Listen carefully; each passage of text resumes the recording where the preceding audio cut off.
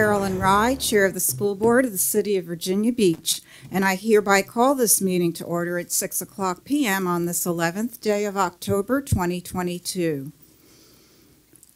Members of the public, as always, will be able to observe this meeting through live streaming on vbschools.com, broadcast on VBTV Channel 47, and on Zoom.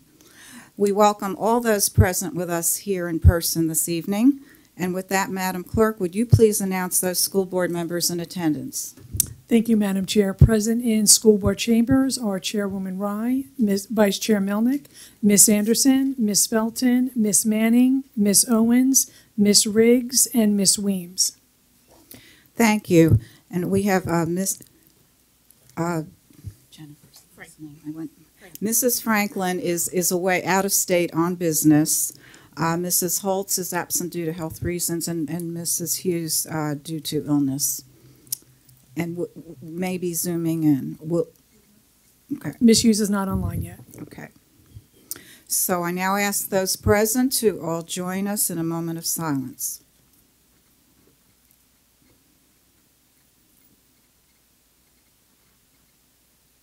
And please stand as you are able for the Pledge of Allegiance. I pledge allegiance to the flag of the United States of America and to the republic for which it stands, one nation, under God, indivisible, with liberty and justice for all.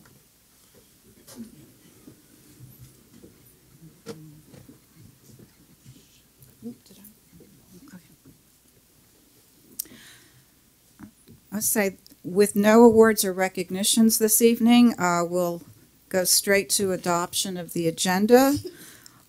Are there any modifications to the agenda? Hearing none, a motion to approve? Mrs. Anderson, and a second, Mrs. Manning. All in favor, show a raised hand, please. Ms. Hughes, how do you vote? Yes. Thank you. Madam Chair, we have 8 ayes, and the motion passed. Thank you. And with no superintendent report. Sorry, we have 9 ayes. The motion passed. Thank you. With no superintendent report this evening, we will proceed to approval of meeting minutes from the September 22nd, 2022 regular school board meeting. Are there any modifications to the minutes? Okay. Hearing none, I'll entertain a motion to approve. Mrs. Riggs, and a second, Mrs. Weems. All in favor, show a raised hand, please. Ms. Hughes, how do you vote? I vote yes. Thank you. Madam Chair, we have 9 ayes. The motion passed. Thank you. All right, so that brings us to the public comment portion of the meeting. And the school board will now hear public comment on matters relevant to pre-K to 12 public education in Virginia Beach and the business of the school board and the school division from citizens and delegations who signed up with the school board clerk prior to noon today. Speakers are responsible for being in chambers or online when they're called to speak, and if not present at that time, the school board at its discretion may allow the speaker to speak at the end of the public comment session. The school board always invites the public to submit comments through our group email account, which can be found on our website. So, Madam Clerk, would you first introduce the first speaker of the evening? Thank you, Madam Chair. We have Emily Labar, then Alexander Estrot, then Joey Coley.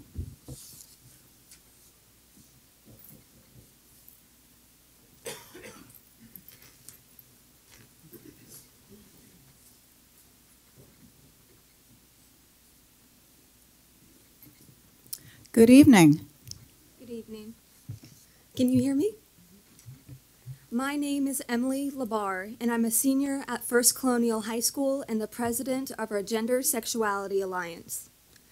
Last time I was here, I spoke about moral obligation and your role as school board members to protect your students. The time is always right to do what is right. But But today, doing what is right is even more pressing. The 2022 model guidelines, if enacted, endanger the rights of our transgender students. Every student, every person, deserves to be treated with respect and compassion.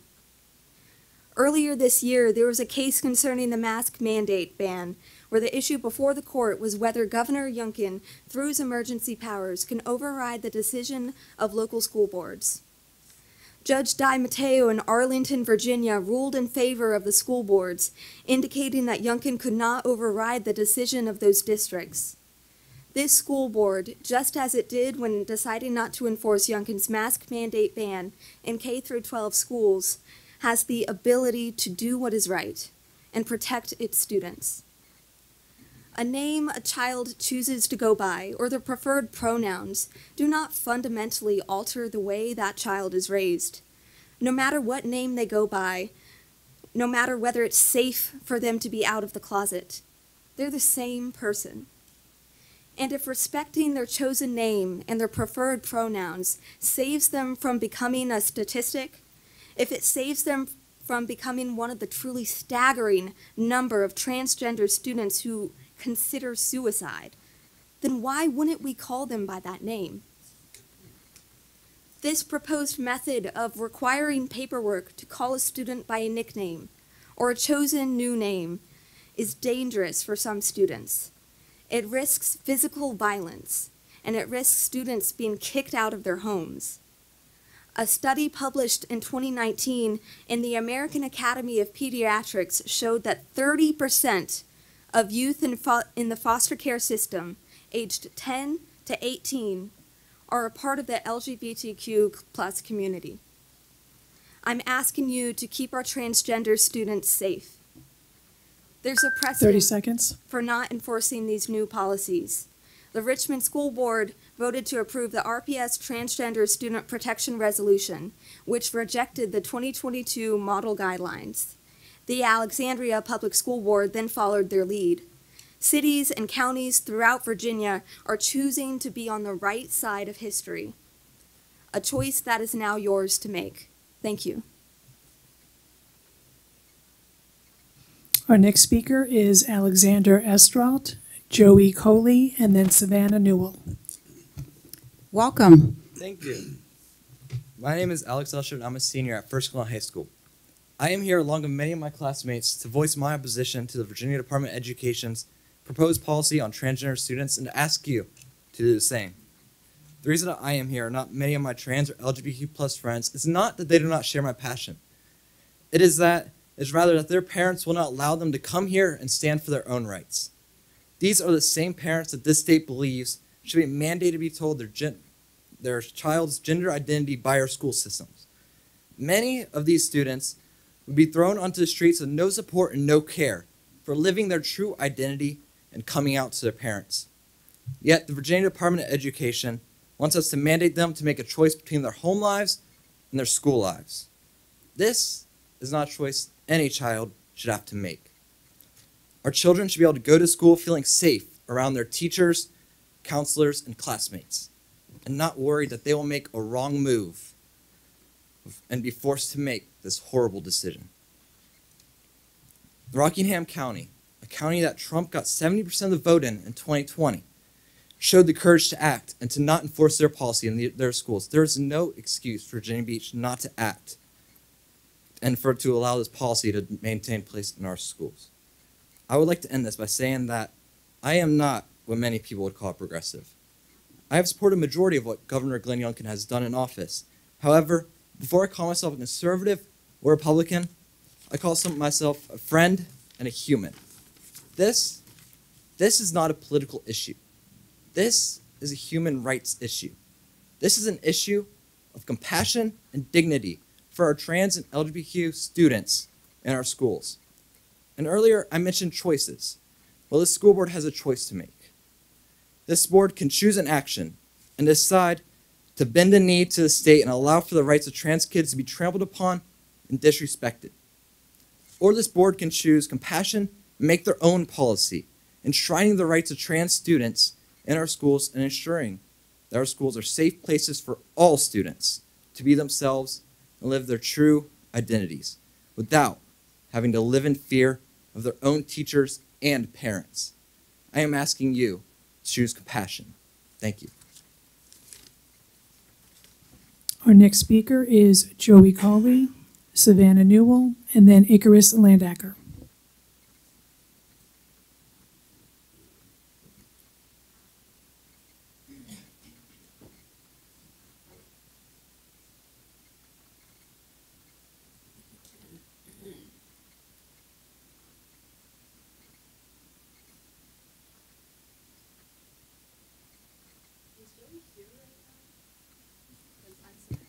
Okay, then you go ahead and if he's here by the end of the session, we'll allow him to speak.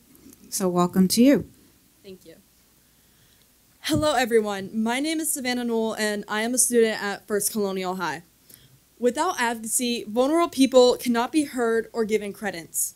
They cannot be supported, protected, or defended, and their rights will be lost. Without advocacy, vulnerable people have no power and will be invisible.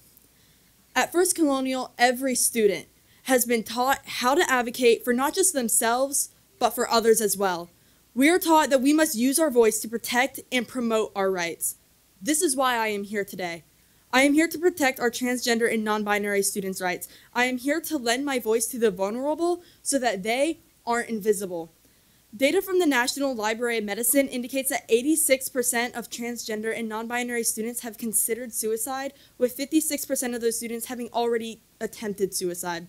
However, LGBTQ students who had access to supportive programs at school reported significantly lower suicide rates than those who did not. So why does Virginia's proposal require teachers and school staff to forcibly out students to their parents? Why does it require parental approval for a student to go by a different name, use different pronouns, or even go by a nickname? It is due to a misunderstanding of trans students and will ultimately cause further harm and isolation in our school system. The policy will not protect our transgender and non-binary students as it claims it will. The Trevor Project's 2022 national survey shows that transgender and non-binary students with no access to an LGBTQ affirming school report higher rates of suicide. This model of a policy endangers lives. It takes absolutely no money or time to show respect towards someone by using their preferred name and pronouns, yet it will save countless lives. However, it is not just in my hands, it is also in yours. As seen in Richmond Public Schools, the school board may refuse to follow the policy, especially since the proposed policies remove protections for transgender and non-binary students in Virginia public schools and stigmatize and undermine their dignity. I beg you to follow in the footsteps of Richmond Public Schools and reject the policy. You have stood up to overreaching policies before during COVID when you refused to impose a mask mandate ban. Now, I am asking you to stand up once again. Stand up for your transgender and non-binary students. Fight for them. 30 seconds. Listen to the voice of the students. Take note of the hundreds of students who walked out in protest. Take note of everyone here today speaking out against this policy. Listen to us, hear us, and please, I'm begging you, protect us. Thank you. Our next speaker is Icarus Landacker, Vikram Kohler, Charlie Levine. Good evening. Good evening. Hello, I am Icarus Landacker, a senior at Princess Anne High School and a non-binary student. For those who may not know, a non-binary person is someone who does not identify with the binary genders of male or female, so I am one of the many students this policy will directly affect. As I mentioned before, I go by the name Icarus, and while it's not written in pen or engraved on stone, it is my name nonetheless. Identity cannot be forced onto anyone, and that is what this policy is proposing. Although it is not banning the use of preferred names outright, it is requiring parental permission, which could ban the rights for students among the 62% of individuals who face disapproval from family at home, according to the National Library of Medicine. Any person, including students, has the right to privacy. If students wish to keep their sexuality or gender identity private from their family out of fear of disapproval, or in extreme cases, disownment, then they should have that right. No person should live in fear of isolation, verbal or physical harassment, or the potential of becoming homeless just because they wanted a little more comfort at school. The first adult I came out to was a teacher. The first adult to accept me was a teacher. The first time I felt safe was in the walls of my school, where rainbow stickers adorn the hallways, labeling each door frame with the words "safe space," acting as portals to alternate dimensions where students can have one more hour where they are loved and accepted for who they are. If this proposal were passed, those stickers, cherished by many at my school, would be ripped off my school's walls, leaving behind nothing but a sticky residue. Salt would trail down the red faces of trans students who just spent an hour crying after being yelled at by their family.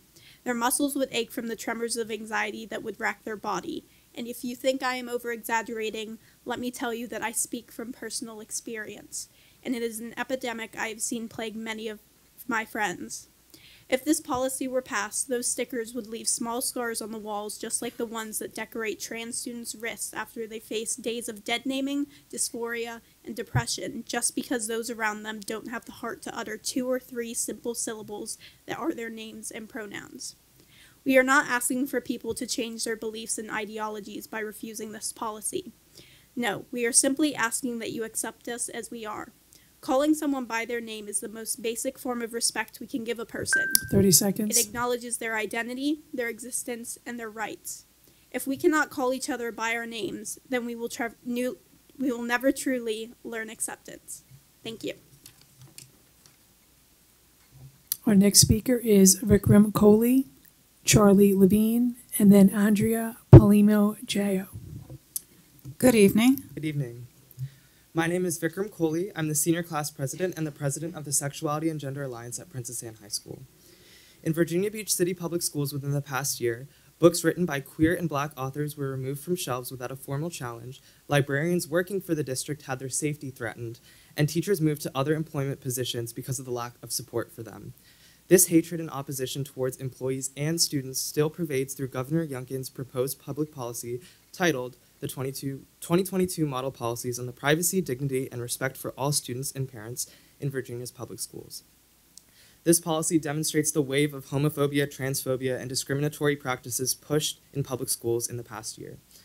Though this policy is just a draft and has not been enacted officially, it has the potential and will threaten the safety and security and emotional well-being of LGBTQ students, specifically transgender students, in school districts if it is passed.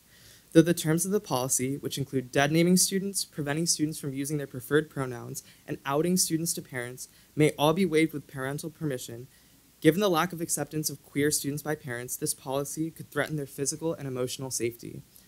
And, while there is a judicial precedent that protects some of these rights, the possibility of the policy being passed is concerning.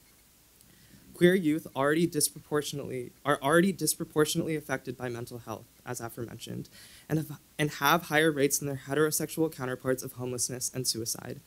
Policies such as this one proposed by Governor Youngkin would only make the disparity worse.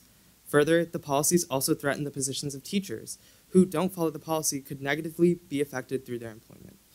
As a queer student myself, this blatantly discriminatory policy scares me as it could threaten the safety of students.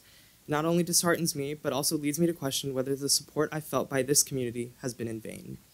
By enacting the 22 model policies, the board would be making it clear that it cares more about appeasing public opinion to maintain a local political agenda and do not support the LGBTQ+ community and queer youth. Putting students first means putting all students first. Thank you. Our next speaker is Charlie Levine, Andrea Palomino Jaco, and then Jacob Cruz. Good evening. Good evening. My name is Charlie Levine, and I'm a senior in the Legal Studies Academy at First Colonial High School. I'm also very involved in our school's theater department, the Patriot Playhouse, and Thespian Troop 3178. Some of my closest friends can and will be affected should these model policies proposed by the Virginia Department of Education be implemented in Virginia Beach City Public Schools. When these policies were released, I distinctly remember a shift in the atmosphere and energy of our school. There was a fear that students would no longer be able to safely, freely, and comfortably express their authentic selves. Theater is a space where everyone is welcome, an extracurricular activity where students are invited and encouraged to try new things, get out of their comfort zones, And, as a mentor of mine once said, dare to fail gloriously. We cannot take risks and discover who we are if we don't feel safe to make these mistakes, and this applies to everything in life. Using the correct name and pronoun carries so much significance and has a profound impact on the mental and physical health of LGBTQ youth. I reached out to a friend who would be directly impacted should these policies, or anything similar, be implemented and enforced in Virginia Beach City Public Schools. He said, "These policies would force me to go against who I am as an individual. It tells society that everything about me is wrong. These policies could tremendously increase suicidal thoughts and suicide rates because many kids won't feel loved or accepted, not just by society, but possibly their own parents. It puts kids at risk to be abused and even kicked out of their own homes. Schools are supposed to be a safe place for students. A policy that prevents transgender and non-binary students from being respected and protected at school directly opposes this sentiment. If teachers are prohibited from using a student's preferred name and pronouns, or they are forced to out these students to parents without any consideration of the student's safety or their wishes, these students, who already face incredible challenges in their lives, will lose what may be the only time and place that they have to freely express themselves." And I get it. It's easy to fear that which we do not understand, to dig our heels in and reject change. However, we have to make an effort to learn, to better ourselves, and to accept and accommodate LGBTQ+ students. Thank you. 30 seconds. Our next speaker is Andrea Palomino-Jayo, and then Jacob Cruz. Welcome. Good evening. My name is Andrea Palomino-Jayo, and I'm a senior at First Colonial High School. This is a testimony from a transgender student who transitioned from female to male. It details his challenges in and out of school with gender dysphoria. Its content is very heavy, but we believe it is necessary to communicate the harm these model policies could have on the students of this district. In school, I use he/him pronouns. My identity did not exclude me from class examples, answering questions, or any conversations that took place in the classroom. On the slim chances my class was split into girl and boy groups, I was always included in the boy group. I was lucky enough to have a safe and pleasant classroom experience in reference to my transgender identity. That is why I am scared. I'm scared of what school is turning into. I'm scared for my friends. But I should not be scared at a place where I should have all my attention focused on learning. The policies being implemented will not help further my education. If anything, they will be taking away from it. There is no greater pain than being trapped in the wrong body, but to have it rubbed into your face over and over again is its own kind of torture. I have grown up hating everything that I am because my body did not match who my brain told me I was. When I was little, I didn't understand. I didn't understand why I was forced into dresses and why they made me cry. I didn't understand why the boys in my classes grew crushes on me because I had always believed I was one of them. I wore boy clothes, had only boy friends, played with only boys during recess, competed with them in academics, and was even on an all-boys soccer team. Once I began growing, I started to hate everything about myself. I hated my hair, my thighs, my arms, my eyes, my name, everything. When I went dress shopping for the first time, I went home and sobbed. I cried so hard I was suffocating. I asked the universe to take it all away. I asked it to widen my shoulders and shrink my chest. I asked her to take away the body that I was in and to swap it for a new one because somewhere, someone had made a mistake. Something was not right, and I had known from a very early age. The more years that passed, the harder it got. I felt trapped, and like so many other transgender kids my age, I wanted to die. No one should ever feel that way. I'm sharing this because we are people. We are your classmates, your children, your child's best friend, your students. We are human, and we feel and we hurt. Thank you. Our next speaker is Jacob Cruz. Welcome. Hello, I'm Jacob Cruz. I'm a high school student here in Virginia Beach, and I'm here because there's one key question that our group has left unanswered. You know exactly how harmful we think this policy would be. You know exactly how much all of us care, whether we are directly affected or not. The one question that still needs to be answered is, why did we come here? Why did we come to our school board with these fears, concerns, and burning passions for change? We came here because we have faith that our school board and our school system is fighting for all students to be the best that they possibly can be. We came here because we believe that in spite of all the bumps in the road, all the differences that we may have, every teacher, custodian, administrator, principal, and school board member cares about us deeply. Not about model policies, not about right or left, Republican or Democrat, but about the students. We believe that's what rests in all of your hearts. Myself and our group of student activists and many more are so deathly afraid of what our schools might become if these model policies see the light of day. We are afraid that our transgender peers will not be able to be their best selves. We are afraid that our friends are being robbed of the only place in the world where they truly believe they can be themselves. And if I'm being brutally honest, I believe that I'm afraid that my transgender friends might not be here in following school years if this policy succeeds. I know what it's like to feel like you don't have a home, to feel like there isn't a single person in the world who loves you for you, and that's why I'm here. That is why we are all here. That is why we never want our transgender peers to feel like they don't have someone in their corner, and that's what this policy is making them feel like, believe me. That is why we rush from work, softball practice, a lacrosse game, homework, college apps, all the other things that we have going on in our lives. That's why we put on suits. That's why we came here today, why we wrote our speeches, and why we put so much time scrambling, putting in the effort to be here today to speak to you. It's because we want to support every kid who feels like they don't have a voice. Every day I go out to lunch, and there's a kid named Nick who sits at my table. And this kid has the just biggest smile on their face every single day. And every day I'm so glad to have them at my table because they have something funny to say. He's always got some kind of great story or great joke or something to tell me. And Nick is transgender. But I don't think of Nick as someone who's just transgender. I think of him as someone who makes our community better. Someone who makes my forensics practices better, theater rehearsals better, every part of First Colonial High School better. And those are the kinds of kids that you're putting on the line if you allow something like this policy to come. We believe that, like us, you care about every single student, whether they're on the fringes, bullied, failing classes, or if they're NHS presidents, state champions, or homecoming royalty. We believe that you are on this board to fight for all of us, and that is precisely why we came to you. We believe that you care about us. Now, please prove us right. Thank you. I'll do a final call for Joey Coley. Please proceed. Okay. Our next speakers will be Jacob Hicks, Sarah Gerloff, Natasha Wise. Evening. Good evening. How you doing, members of the board? Mr. Superintendent, I don't know. I talked to Miss George about this the other day. My kids are always wondering why the bathrooms are always locked. I'm clearly in the wrong spot. We're talking about something very different here tonight. But the bathrooms apparently are always locked, and when they try to go to the bathroom during a passing break or whatnot, again, they're locked up, or there might only be one available to them. Is there a reason why we don't have available bathrooms for the students at school? I hope you know, sir, we can't engage with you now, but we'll be happy to follow up. Right. I was asked to come to the school board about it, so. All right, thank you. Our next speaker is Sarah Gerloff, Natasha Wise, then Melissa Luxon. Good evening. Good evening.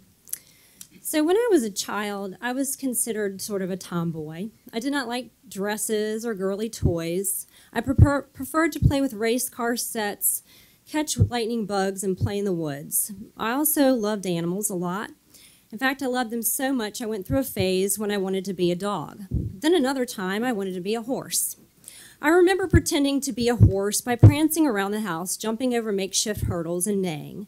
My parents knew this was a phase and me just expressing my imagination. They did not lie to me and brainwash me by telling me I could be a horse if I wanted to. They just let it play out. It is a scientific fact that humans are born either male or female, and the genetic code for one or the other exists within every cell of the body. One cannot simply decide to change biological sex by changing clothing, names, taking hormones, or by adding or removing body appendages. We must consider that children with an extreme desire to be the opposite sex may have psychological issues that need to be addressed. If this type of extreme behavior is allowed to perpetuate and encouraged, it could be even more harmful to the child and those around the child. Agreeing that a child can change sex further confuses the child and other children since it is a lie. In order to fix a problem, you must get to the root cause of the problem. Going along with a lie will never solve the problem. It is just a mask. Lying to a child is not compassion. It is harmful. It is not right. It is not right for adults to promote and go along with the transgender ideology. This wrong behavior will never be right since it causes mental harm. We manifest the world with our thoughts, our words, and our actions. When you think in an upside-down wrong way, you begin to create an upside-down wrong world with your wrong words and your wrong actions. Most of you on this school board, with Spence at the helm, are completely upside down and wrong in many ways, but you're still hell-bent on proving that you are right, and you do not see nor care about the damage you are causing to the minds of the most vulnerable. You are guilty of causing harm to many innocent children, and that is never acceptable. Remember, lying is never a solution. 30 seconds. Our next speaker is Natasha Wise, Melissa Luxon, and then Jamal Gunn.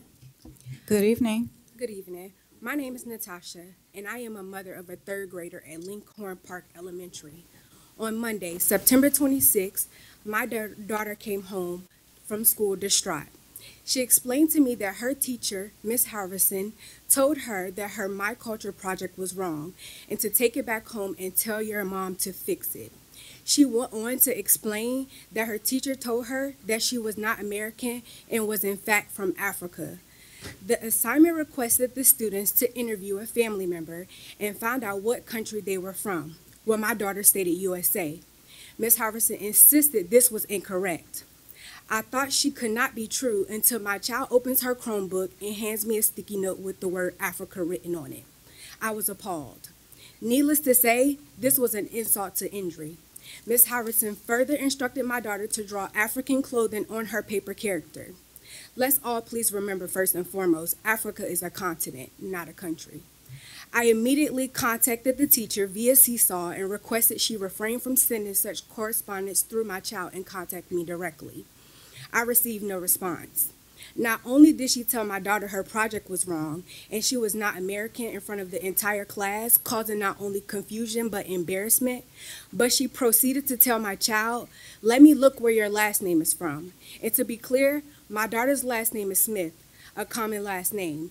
And if we're getting into our cultural background, I'm sure the last name came from our ancestors being enslaved and having to take on the name of their owner. I would like to ask you all to take a personal moment. Yet imagine your child coming home from school where he or she should feel safe and free to be their self and not question their identity. The media outlet plays a big enough part on division of race, and it is unacceptable for any child to feel out of place, and as we as parents should not feel that is acceptable either. I have met with the principal and to this date have not received an apology for this absurd treatment, but was told there would be no meeting set up while this was under investigation. And per my research, there is nothing in the bylaws that a meeting cannot be conducted as such for Ms. Halverson to take full accountability for her actions while this was under investigation. Furthermore, the teacher is being treated as a victim as opposed to my daughter, the true victim in this situation. In conclusion, 30 seconds. Is this assignment appropriate for third graders, for anyone with a DNA results in front of them? Who is a teacher to determine my child or anyone's background or determine her culture practice?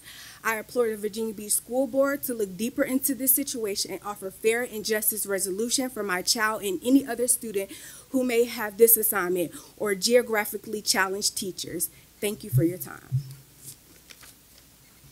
Our next speaker is Melissa Luxon, then Jamal Gunn, then Seiko Warner. Good evening. Good evening. First, thank you, Ms. Owens, for your swift assistance, compassion, and sensitivity. And Ms. Felton for your follow-up asking how you can help Ms. Wise. Unfortunately, the escalation of this situation falls directly on school leadership. When the Linkhorn Park principal planned a meeting with herself, the school counselor, and Ms. Halverson, I understood what can happen in a room with 3 white women of power and privilege sitting across the table from a black woman. I offered to help Ms. Wise advocate for herself and her daughter by joining her at the meeting to balance the power in the room. The goal of the meeting with Ms. Wise was to hold Ms. Halverson accountable in a difficult conversation with grace and compassion. Unfortunately, she lacked the courage to face Ms. Wise to apologize authentically. Instead, she hid behind the principal, excusing her from the meeting, which revealed another glaring example of how white women protect the feelings of other white women at the expense of a black mother and a black child.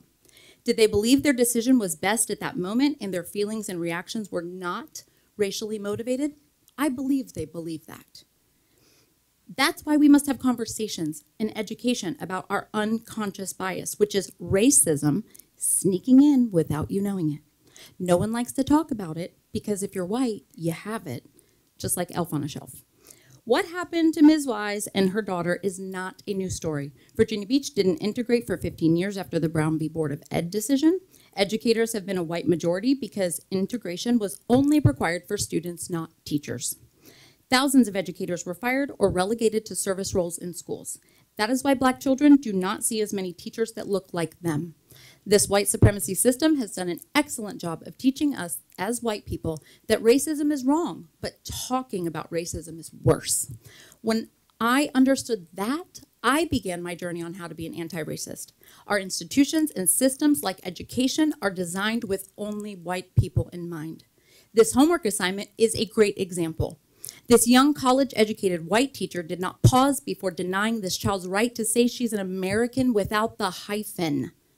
Whether or not they are from Africa was not a conversation this mom had with her child. To the board members that push for parental rights, are any of you angry that a teacher told a child that she's from Africa when these parents haven't discussed family lineage because they've chosen to wait to share the darkest parts of American history? Maybe they aren't ready to tell their children that many black Americans can only trace their family tree 5 or 6 generations before they hit the brick wall, stopping at 1870 census.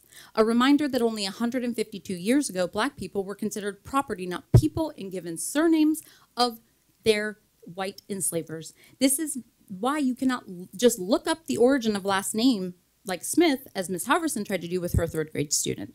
The lack of cultural competency this teacher displayed, considering they received a college degree within the last 10 years, is astounding, which proves you need to get serious about this. Thank you. Our next speaker is Jamal Gunn and then Seiko Varner.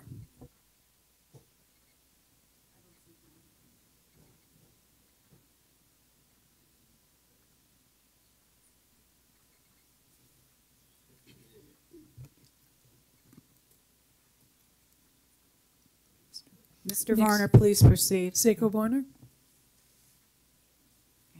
And welcome. Welcome, welcome.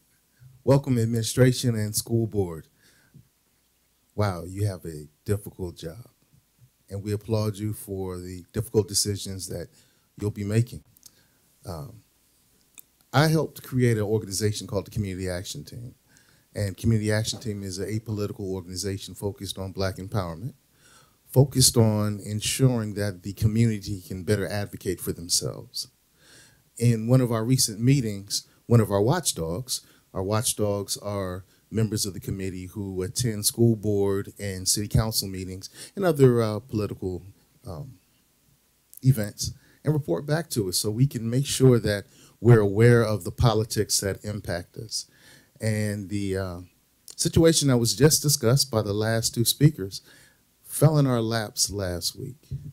Now, the Community Action Team is pretty certain that this situation is going to be handled and handled well.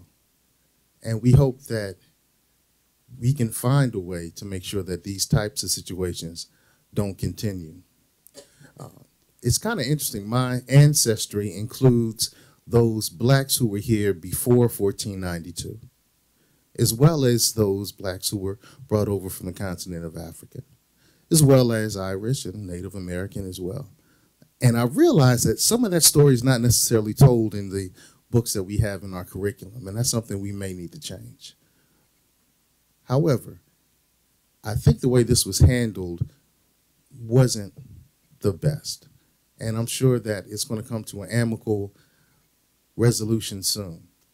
I'm bringing this to you because although this may not necessarily be in your purview, it's definitely in your sphere of influence. So let us all come together to make sure that these types of situations don't continue. And last thing I'd like to share is with the Community Action Team, we've developed a couple of tools to help the community better advocate for themselves. So we'll be working with you, watching you, recording you, evaluating the same way that we do our students to make sure that they rise to the occasion and become the best students that they can be. We want to make sure that our elected officials and our seated officials can rise to the occasion and be the best that they can be. And speaking of the best that they can be, I want to 30 thank seconds. the school system, because my beautiful daughter and my handsome son, who both graduated from Virginia Beach schools, are doing exceedingly well. My son just started a job. He's making more than I am. I'm a little jealous. But the school experience he had here in Virginia Beach helped him get there. And my daughter is also a teacher in Chicago, doing very well. So thank you for what you're doing, and we're here with you. Let's work together to make sure this doesn't continue. Madam Chair, that was our last speaker for this evening. So okay, so protocol would have me turn to my colleagues, and barring any objection, we have a speaker. Is this speaker still available to speak? Is there any objection, colleagues? Okay.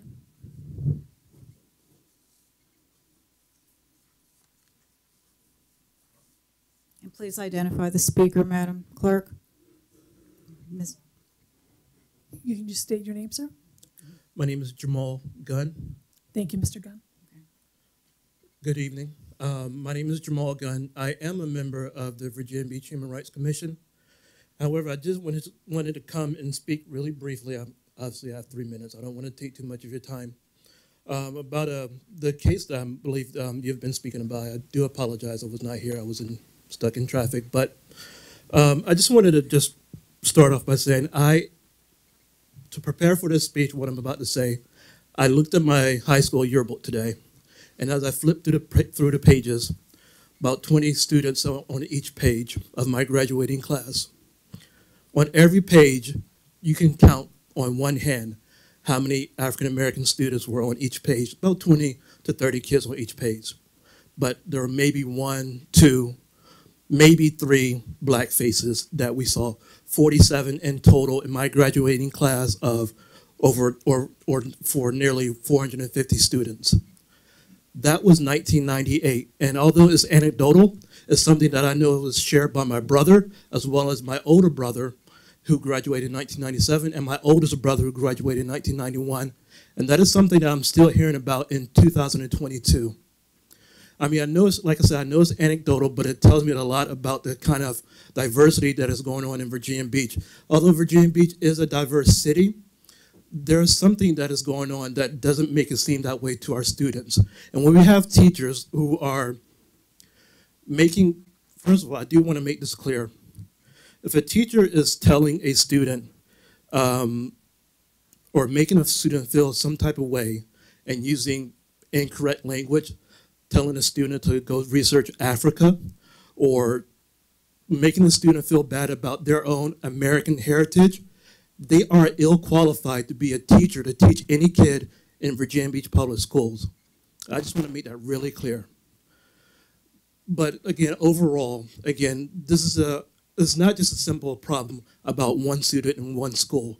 This is a problem of culture in the entire school system, and it's a problem of what our teachers are, the impact our teachers are having on students.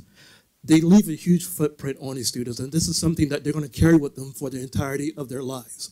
It's something that we have to carry with for the entirety of our lives. The same sort of situations that happen to the student has happened to me, has happened to my brothers, has happened to anybody and everybody who is African American in this city, and this is something we do not forget about. The student is going to carry this for the rest of her life. I just want you guys to remember this. It's something that's going to be imprinted on her for as long as she lives. That is what we're doing to our students. Please keep that in mind, and please take action on this. I know I'm not going to give up on this. I'm going to make sure this is brought to the attention of the Human Rights Commission. And that is time. And we will be keeping forward on this as well. Thank you. Madam Chair, that was our last speaker for this evening. Thank you, Madam Clerk. This brings us to the information portion of our meeting, and we begin with the our Educational Equity Plan presentation. And welcome, Mr. Harris. Good evening, Chairwoman Rye, Vice Chair Melnick, members of the board, Dr. Spence. I'm pleased to appear before you this evening to share the Educational Equity Plan. This presentation will provide a timeline of events and actions taken that have led us to where we are today. It will highlight the high-yield strategies for each of the 6 goals. It will identify action steps for meeting those goals, and it will present success indicators to show how we will measure progress. Admittedly, this is a rather extensive document. You might want to take it after you read it and do some bicep curls or something. But there are a few reasons why. First, this is a 3-year plan. Tonight, I'm only going to talk about those action steps that we plan to implement this year. Secondly, there are a number of action steps that are already taking place, and so the work isn't new. It was important to include that in the action plan because our success indicators are directly impacted by those action steps. Finally, and most importantly, this plan is a result of hours of collaboration and crucial conversations with stakeholders. Also, we've done an intense data analysis. Frankly, we have a lot of work to do. You will notice throughout this document that we are seeking to increase opportunities for all students and staff. But there is an emphasis placed on areas of identified need, such as Black students, particularly males, students with disabilities, English learners, and students who are economically disadvantaged. Equity is all about providing opportunities, and it looks and feels different to each of us. The board defines equity as fostering a barrier-free environment whereby all students, regardless of race, color, religion, national origin, sex, sexual orientation or gender identity, pregnancy, childbirth, or related medical conditions, age, marital status, disability, or genetic information, have the opportunity to benefit from the establishment of high standards and the provision of access, support, effective and inclusive learning environments, and resources required for a high-quality education. In addition to a definition of equity and the purpose statement, Board Policy 5-4 calls for an equity assessment to identify equitable practices and procedures within the school division that have historically or are currently resulting in inequities of opportunity for students and staff. An external consulting firm conducted an equity assessment between January and May of 2021. Information was gathered through interviews with stakeholders, focus groups comprised of stakeholders, and existing data analysis. The assessment team then conducted a tour of findings to summarize and share what they discovered. The conclusions of the equity assessment were published in November of 2021. Those findings led to 14 recommendations presented as a starting point for further conversation and the development of an equity plan as required by Policy 5-4. In February of 2022, the Administrative Equity Planning Committee was established. This group is comprised of 2 board members, Ms. Owens and Ms. Weems, as well as students, caregivers, staff, and community leaders. The committee met 5 times between February and August 2022 to develop action steps, review input and new information, calibrate efforts, and propose success indicators. Members of the planning committee divided into smaller work groups, which allowed them to focus on one goal that aligned with their personal area of expertise or interest. The groups then provided feedback for each other via gallery walks and revised their work as needed. Each of the 6 work groups was led by a VB-CPS administrator with significant understanding of the goals. They challenged each other to peel back the layers and try to get to the root cause of the issues we face. Then identify action steps that make sense, are realistic, are data informed, and reflect what we heard from stakeholders. This plan is a direct outcome of the hard work done by the planning committee. When you read the equity plan, you will see that the goals of the equity plan are aligned with the 6 goals in our strategic framework, Compass to 2025. The 14 recommendations are embedded in the plan and noted as equity assessment priorities. To the extent possible, each section begins with an overview of pertinent data for that goal area. The data I will share for each goal area includes some of the measures we intend to use as part of an equity data dashboard, which you will hear more about when I share Goal 6. For Goal 1, Educational Excellence, we have provided data reflecting reading on grade level, SOL passing rates by subject area, as well as measures addressing the extent to which students with disabilities are included in regular classrooms for specified periods of time. A review of that data reveals that lower percentages of Black, Hispanic, economically disadvantaged students and students with disabilities were reading on grade level compared to their peers. Lower percentages of Black, Hispanic, students with disabilities, and English language learners passed the SOL assessments compared to their peers. Based on the most recent data available from the Virginia Department of Education, VBCPS did not meet the state targets for including students with disabilities in the regular classroom for a specified period of time.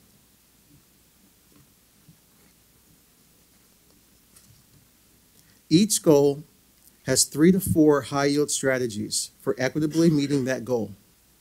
Each page in the plan includes one of those high-yield strategies, which are identified at the top just under the goal, in this case, the white text in the purple box.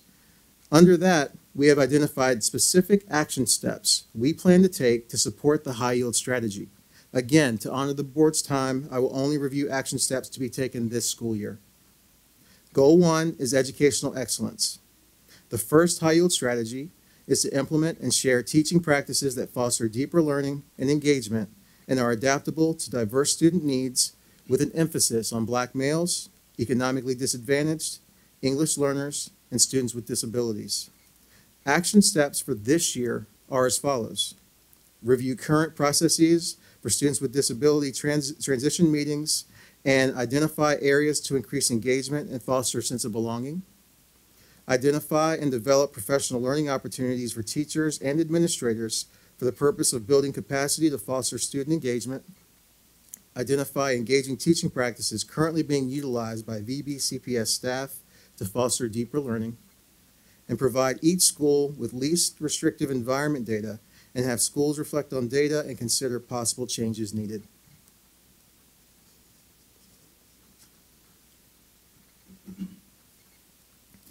The next high-yield strategy is to incorporate multicultural resources and materials into the curriculum at all levels. We plan to review and assess the current status of multicultural resources and materials in the curriculum. We will develop protocol for teachers to use when selecting supplemental multicultural materials and resources for instruction. We will develop considerations for curriculum writers to use when selecting materials and resources which incorporate multicultural perspectives.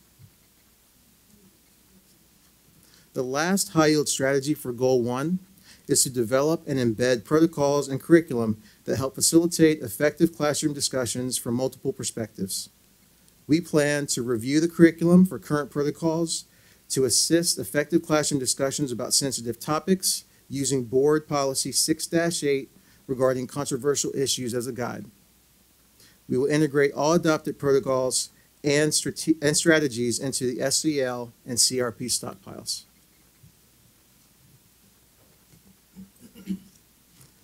Goal 2 is student well-being. A major finding in the equity assessment was the disproportionate rate of referrals and suspensions for Black males. This isn't anything new. Many divisions face the same issue. And when we dig deeper, we see that rates for economically disadvantaged students and students with disabilities are also high. We know that relationships are everything, and so the ability for staff to establish, maintain, and repair relationships will contribute to reduced initial occurrence and decreased reoccurrence.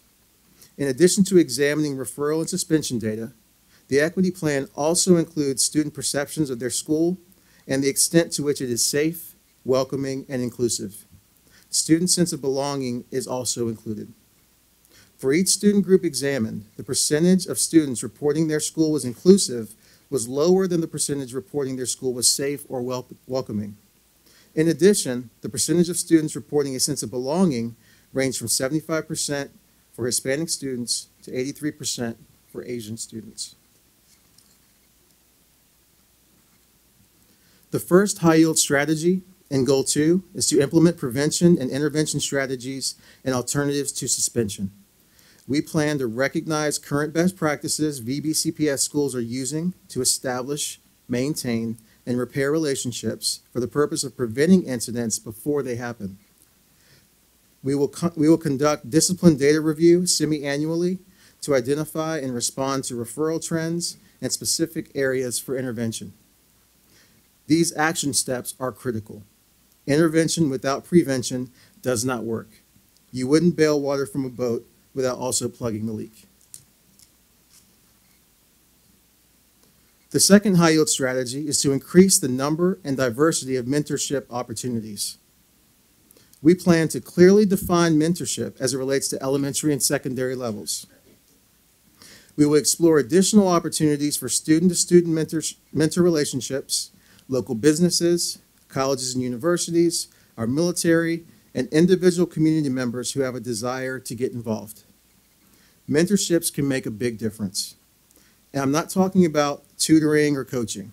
I mean just having the person in your life that you can connect with, learn from, or be inspired by. Sometimes all it takes is for someone to show love and grace. Be that champion that Rita Pearson talks about in that epic TED Talk. And recognize the person I'm describing may not always be a family member. The third high-yield strategy is to amplify student voice through increased opportunities for leadership and input into school-level decisions to ensure a sense of belonging across diverse student groups. We plan to investigate the possibility of adding a student representative or liaison to the school board. We will identify if and how students are currently serving on advisory panels across the division. We will review club and activity offerings that promote student leadership capacity building at each school to determine if programs should or will be replicated for the purpose of extending opportunities for all students. Goal 3 and Compass to 2025 is student ownership of learning. For this area, we lifted up measures that address secondary students' enrollment in and successful completion of rigorous courses, graduates demonstrating college, career, and civic readiness, high school academy enrollment data, gifted identification information, as well as college enrollment data. The data revealed that across college and career readiness measures, a similar pattern emerged where percentages were lowest for Black and economically disadvantaged students as well as students with disabilities. Less than 50% of graduates in the male, Black, economically disadvantaged, or students with disabilities group enrolled in college within 1 year. Relative to their enrollment percentages, Black and Hispanic students, male students, and economically disadvantaged students were underrepresented in high school academies. Relative to their enrollment percentages, the largest instances of underrepresentation in gifted identification were among Black students and economically disadvantaged students. The first high-yield strategy under Goal 3 is to offer supplementary and extended learning experiences at the secondary level to address disparities in advanced coursework participation. We plan to review supplementary materials and resources currently being utilized to prepare students for advanced coursework. We will develop a framework and schedule for synchronous and asynchronous supplementary and extended learning support. We will communicate opportunity for supplementary coursework support and post a schedule for students and families. The second high-yield strategy is to further promote and expand equitable access to services and programs that support students' future aspirations. We plan to continue to review application process for academies and gifted programs to promote inclusion and diversity. We will increase communication and promotional efforts at the elementary level across multiple staff groups and modalities to ensure families are aware of program offerings and the application process. The third high-yield strategy is to increase awareness around entry points and support for students interested in enrolling in advanced coursework and programs. We plan to implement shared division expectations to use multiple sources of information to determine individual student readiness for advanced coursework. We will design professional learning opportunities to prepare educators to examine student data sources for the purpose of readily identifying potential success in advanced coursework and programs. We will ensure families are made aware of resources and pathways to enrollment in advanced coursework and programs. We will ensure all students have identified pathways for future goals and actions through the academic and career planning process, and ensure families are engaged in and made aware of that process. And we will provide opportunities for current and prospective students to engage in activities at the academy sites and specialized centers. Goal 4 is an exemplary, diversified workforce. Data elements include the demographics of students, instructional staff, and administrative staff, as well as ratings of job satisfaction by various employee groups. Here, we see that there is a small percentage of instructional staff of color relative to the student population. No question, this is a common issue nationally. Research suggests that students of color who have at least one teacher of color may do better on tests and are less likely to have disciplinary issues. Research also suggests that white students show improved problem solving, critical thinking, and creativity when they have diverse teachers. You can also see that the percentage of staff who reported being satisfied with their job ranged from 72% for multiracial staff members to 94% for Hispanic staff members. The first high-yield strategy under Goal 4 is to continue to strengthen the recruitment and selection process. We plan to encourage teacher participation at recruiting fairs, especially aligned to alma mater and other personal ties. We will review and calibrate application screening processes for the purpose of establishing consistency across buildings. We will increase intentionality in the recruitment of a diverse workforce, including outreach to and partnership with historically black colleges and universities and other minority-serving institutions, and messaging that will appeal to a diverse audience. And we will ensure job descriptions are accurate and updated.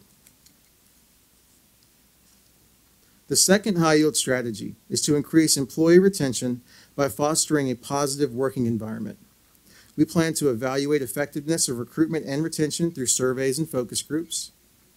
We will review existing employee recognition programs to highlight staff across the division who demonstrate personal growth, commitment to equity, and support of student learning. We will develop a stay interview process, and we will increase VBCPS employee perks, discounts, and offerings. Professional learning is a huge factor when it comes to recruiting and retaining staff, as well as ensuring that the staff we have are well equipped to meet the challenges of the ever-changing educational landscape. Throughout the equity plan, we have identified professional learning opportunities to support that work. Most of that focused on capacity building. Having served as a professional learning coordinator here in VBCPS, I know firsthand how talented our teachers are. We have many that are just thirsty for knowledge. We plan to leverage that by soliciting teachers, aides, and specialists who are interested in serving as design fellows. This cohort of professionals will develop strategies and practices that they will use in their learning spaces to help inform future offerings to a larger audience. We will also look to establish consistency across buildings by supporting culturally competent pedagogy and practice. Pages 26 and 27 in the equity plan pull out the professional learning components to provide a comprehensive view of what we are proposing. And I would like to thank Dr. Janine Gorham, Director of Professional Growth and Innovation, for developing this crosswalk of professional learning offerings.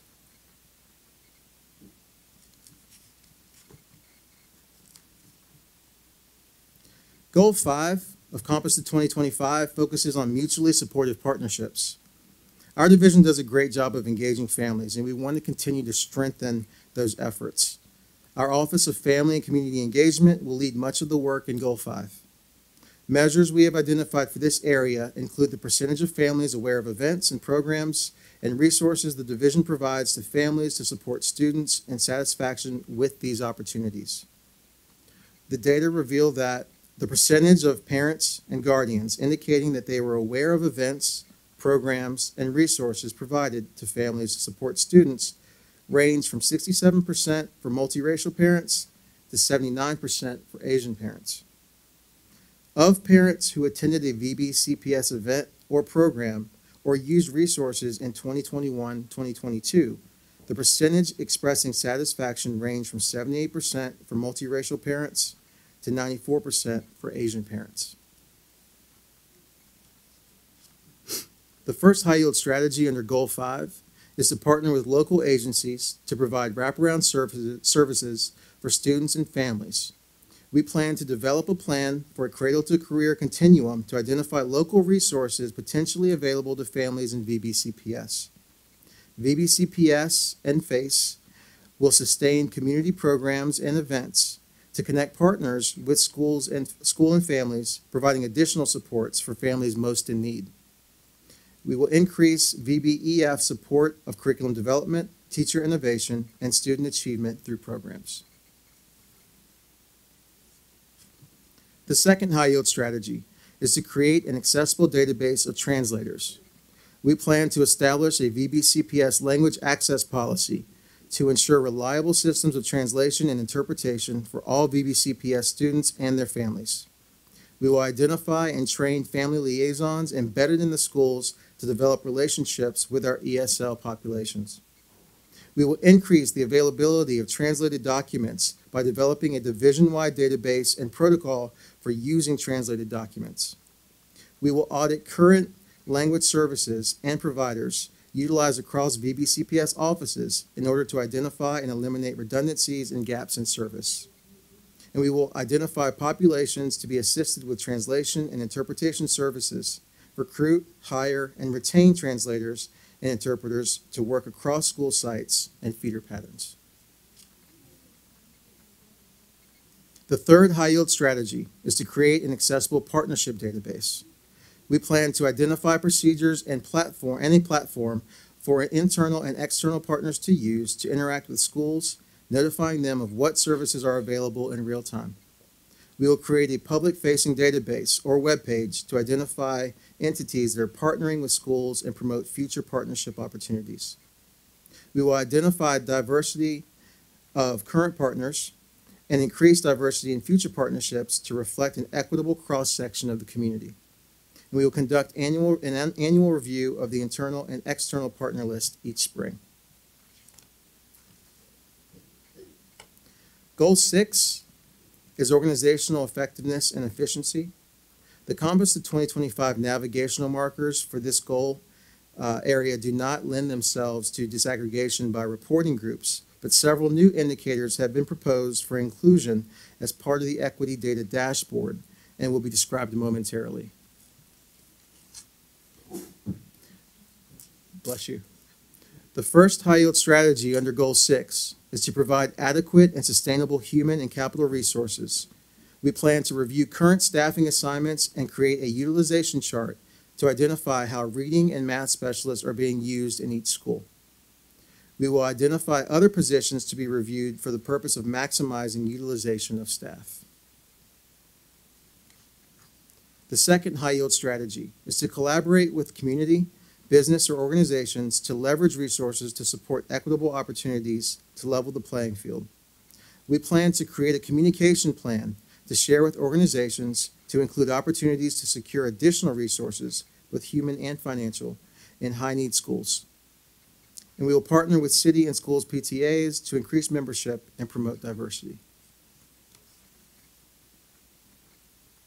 The final high-yield strategy is to develop and publish an equity data dashboard. These are the proposed indicators for the dashboard.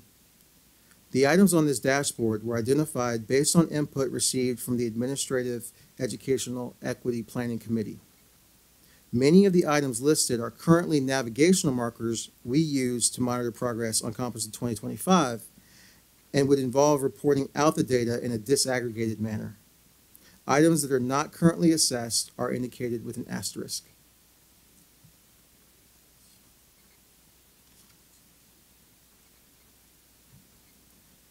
The next steps for the data dashboard include gathering feedback on proposed indicators and identifying the format for sharing and posting the equity dashboard. I would like to thank Dr. Lisa Bannicky, Executive Director of Planning, Innovation, and Accountability, and her team for providing the data elements of this plan.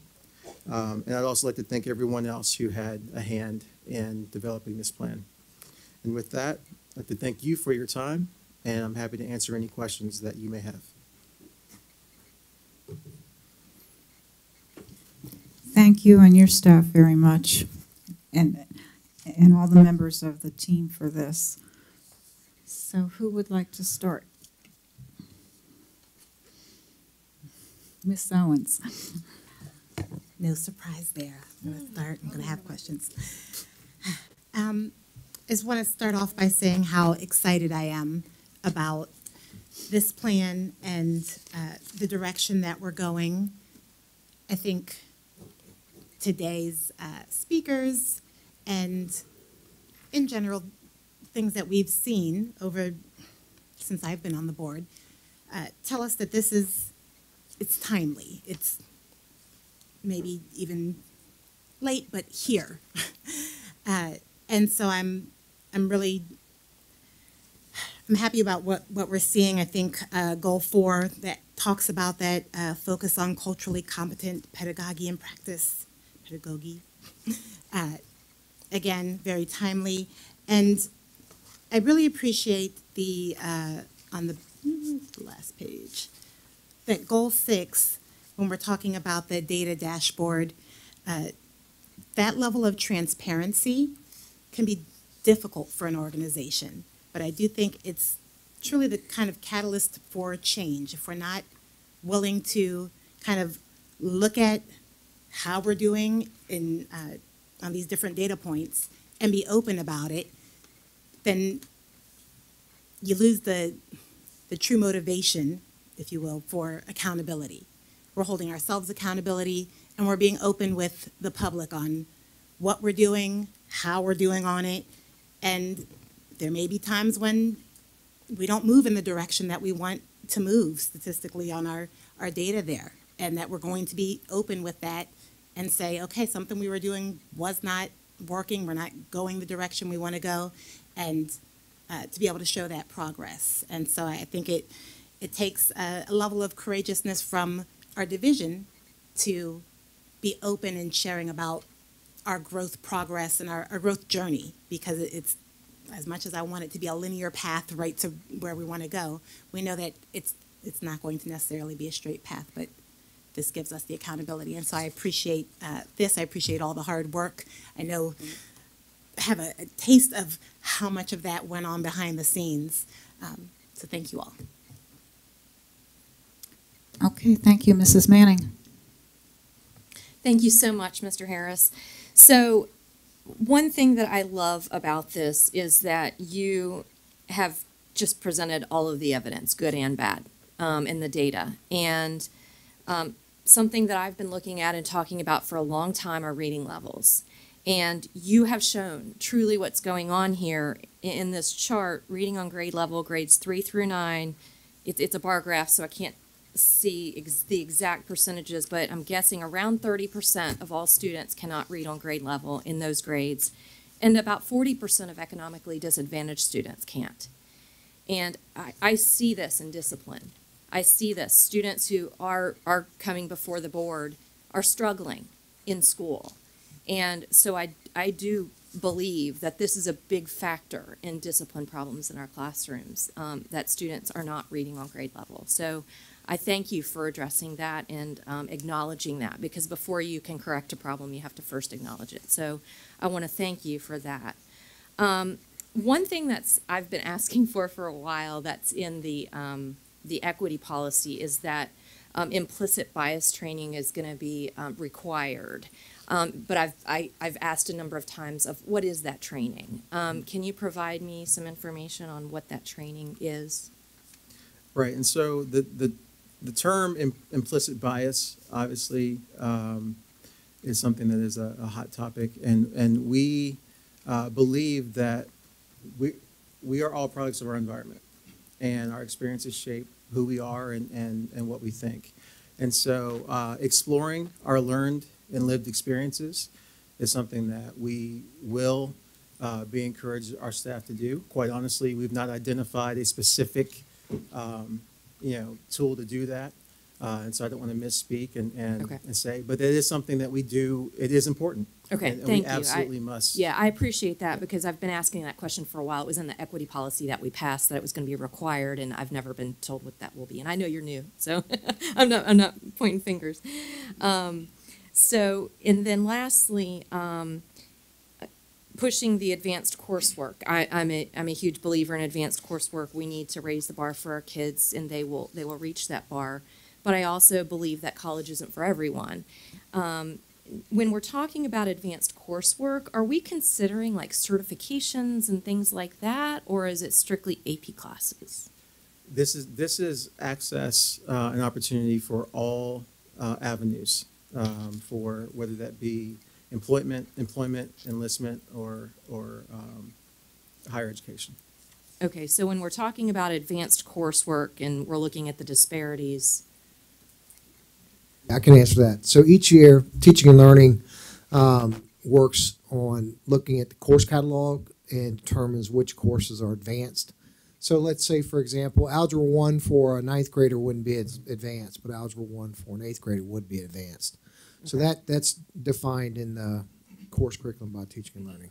But what about like certifications that, we have a lot of students that receive certifications in place of, say, AP classes. Certifications might be a better avenue for others. So that's where the access comes in. And in some instances, some of our students aren't necessarily encouraged strategically to participate in some of the courses that offer the certification. So, for example, if a student we focus on a student's strengths. So math may not be a student's strength, but they may be really good at working with their hands, or maybe art. And then that way we can leverage that and encourage our school-based counselors to encourage students to enroll in those courses that have certification, so that if they do not choose to go into college or university and they choose a different track that requires a certification, that they be encouraged to do so. So when we talk about encouraging and improving student access and opportunity to advanced level coursework, it does include those certification courses. Okay, as well. that's great, because I've heard from teachers before that sometimes they feel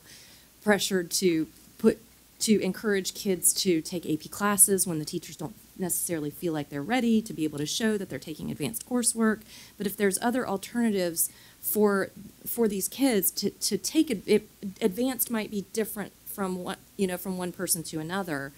So I just want to make sure that we're not giving kids AP classes just to kind of boost our numbers, that we're giving kids classes that meet their needs. Sure, and part of that conversation does start with the academic and career planning, and really looking at what a student is good at, and really focusing on that question in terms of not just looking at ability, but what is a student good at, and encouraging. So, for example, we have art courses that are advanced level courses, and the student may not necessarily choose to enroll in those unless they're encouraged to do so. Okay, So. great.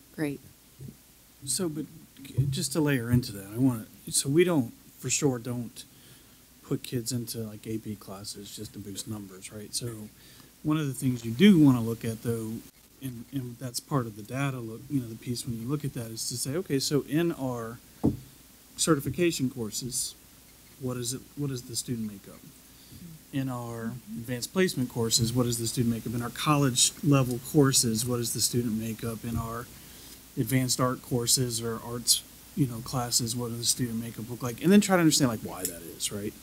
And so no, we don't push kids in for the sake of pushing kids into, for example, college level courses. But if you look at your college level courses and it's disproportionately underrepresented with students, certain student groups, right?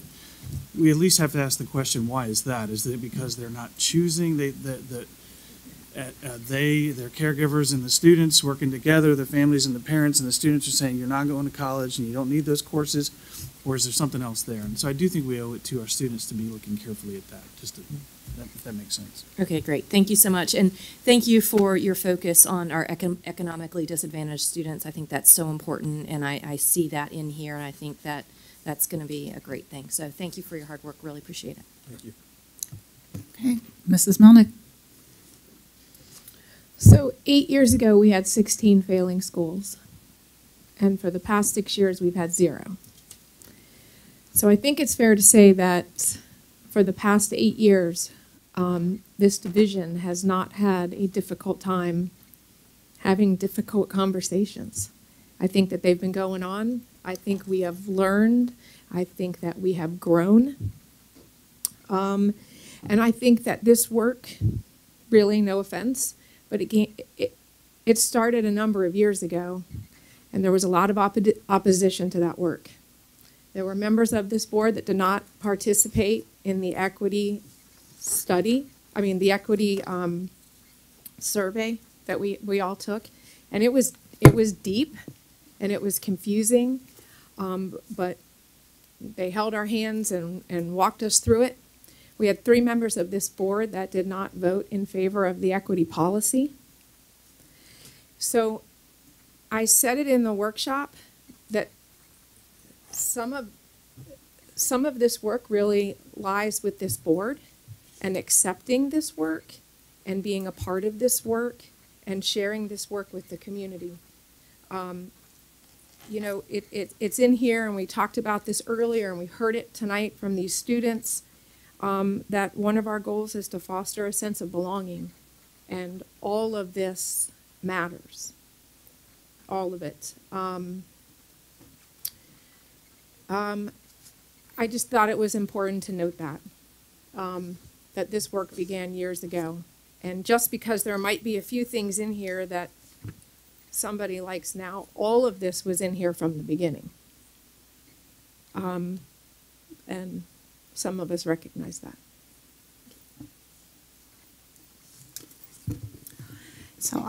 My comment is more on a macro level. But I take a lot of pride and pleasure on behalf of this board in the strategic plan we have in place, Compass to 2025, and the fact that each of the 6 goals from the get-go, and this ad hoc group met in 2019. Myself and Mrs. Riggs were part of that ad hoc committee of 50 community stakeholders, but it was a really important discussion about where to place equity in that plan. And there were well-meaning people on both sides, but there was a discussion about, of making equity its own goal. But then there was a growing sentiment pushed by many of us to have an equity emphasis attached to each of the 6 goals. And that was such a critical turning point for that ad hoc committee. And I feel so for this plan, having an overall governing document, Compass to 25, was a perfect framework for you to draw from, as you have. So we always say that we have a strategic plan that doesn't sit on the shelf. It's what governs the work we do. Every presentation we have, our staff attach the subject at hand to which strategic goal it aligns with. And so just to see this in such close alignment with the intent of the strategic plan is a great step forward, in my view, a great accomplishment, and so thank you. Mrs. Felton. Thank you, Chair. I appreciate that. And detailed report. Thank you so much. It's great to see movement. And I'm one to believe that, sometimes just take policies and things, take a few time. My father, who was a old evangelistic preacher, he used to say, he said, I'm slow, but I'm sure. So we move slow, but when we get there, we are sure about what we are doing. And I could ask a lot of questions on a lot of things in this report, but I just want to emphasize on one of the things that you mentioned here about student well-being. Go to, and it says amplify students' voices through increased opportunities for leadership and input into school level. It is, and I would read it all, but you know where I'm at, right? Yes, ma'am. And it is all about the students. I do appreciate that. And when I go out to the schools, I immediately talk with the principal, talk with some of the counselors or whatever, but I find me a group of students, and I have a conversation with them as well. And you'll be surprised how many of them want to be a part of some of what we do. And I see that you said investigate the possibility of adding a student representative to the school board. And then you go on to establish a student equity council to be supported by division leadership. I like all of these that you have in here, and it's concerning our students. I could name a couple of groups that we already have in the school system that's working, and these students are very phenomenal. We had a group of students come tonight, and we hear them speaking, you know, what they can put forward. And before I would just murder their group name, I would just say, I hear the group names, they did mention their club's name. And I'm wondering, will we go inside and make sure that we look at the groups that we already have within our schools to make them a part of this well-being for our students, to give them that voice. And it is about the students. I want to stay focused on them as well. Yes, ma'am, absolutely. In fact, it's in here. That's what we're going to do, because we know a lot of good things are happening in this division. Right. And I think it's just taking a deeper dive, identifying what is happening, how we can leverage what is happening, and in some cases, how we can scale that up. Right, great. And I just had to mention over the Ocean Lake, they have a huge, very effective journalist group over there as well. Had a meeting with them, and they are really, they watch us at night, the students, and what's coming out of our meetings. And what I get from them when I go to the school, they say, thank you, Ms. Felton, for all that you're doing. Just keep the resources coming in, and I appreciate that. And just before I give this up, you talked about advanced classes in our students. And, you know, I'm godly proud of most of the academies that we have. But there are limitations to those academies as for space, as for staff, and then a lot of things that is not there that we want to push forward. So how do we keep our other students that would want to be in these academies but not afford those amenities to be in the academy? What are we doing about that? How are we reaching them in that equitable way? Rogers. Thank you, Mrs. Felton. So one of the things that we do very closely with our newest opportunity with the environmental studies program is we take a very close look at who are the students that are applying for that program. And this past year, Chris did an excellent job of brainstorming strategies, not only with his staff, but certainly with our staff at the Department of Teaching and Learning, to do outreach and encouraging those students to actually apply. Some of it is a lack of knowledge about what the programs that we have that are offered to encourage those students who don't typically apply for the programs that we have available to them, that they may do so. So we are very strategic in how we approach that, and we will continue to look for opportunities to encourage those students who don't normally apply for some of our programs to certainly apply for them.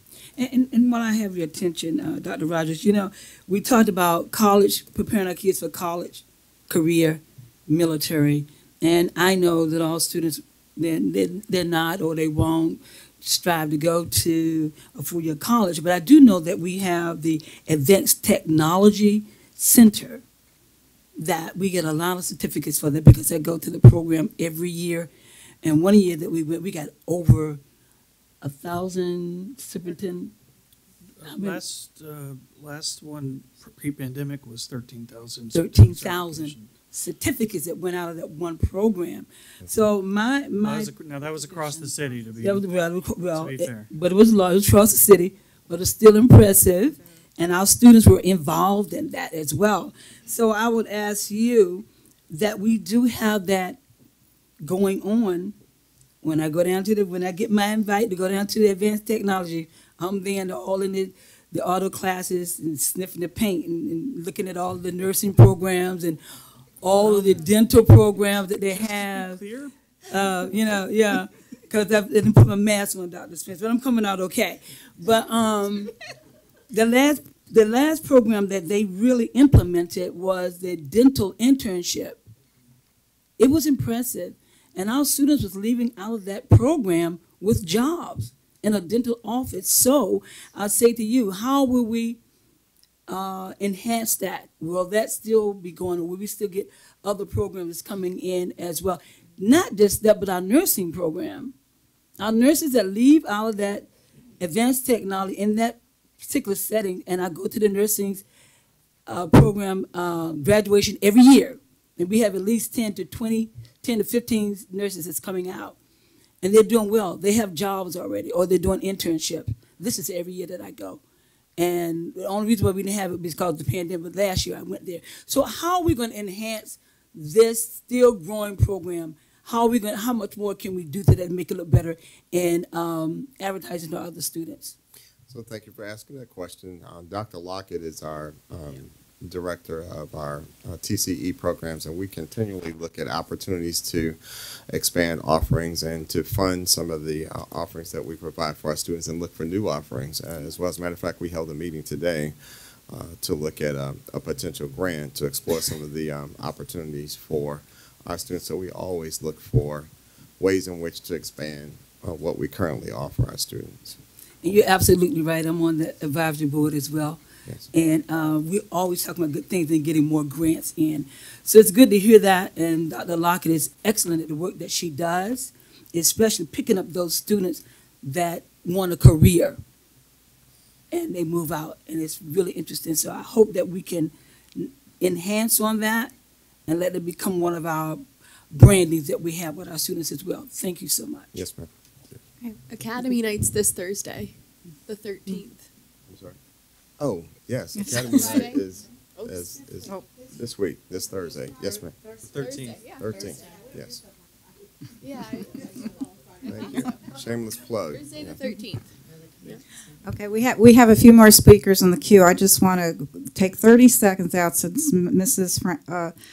Felton brought up the student representative liaison to the school board, just to remind the public or those not aware that we've charged two of our school board members, Ms. Owens, who's here this evening with us, and Mrs. Franklin, they have been working this fall in investigating this possibility. So that is ongoing.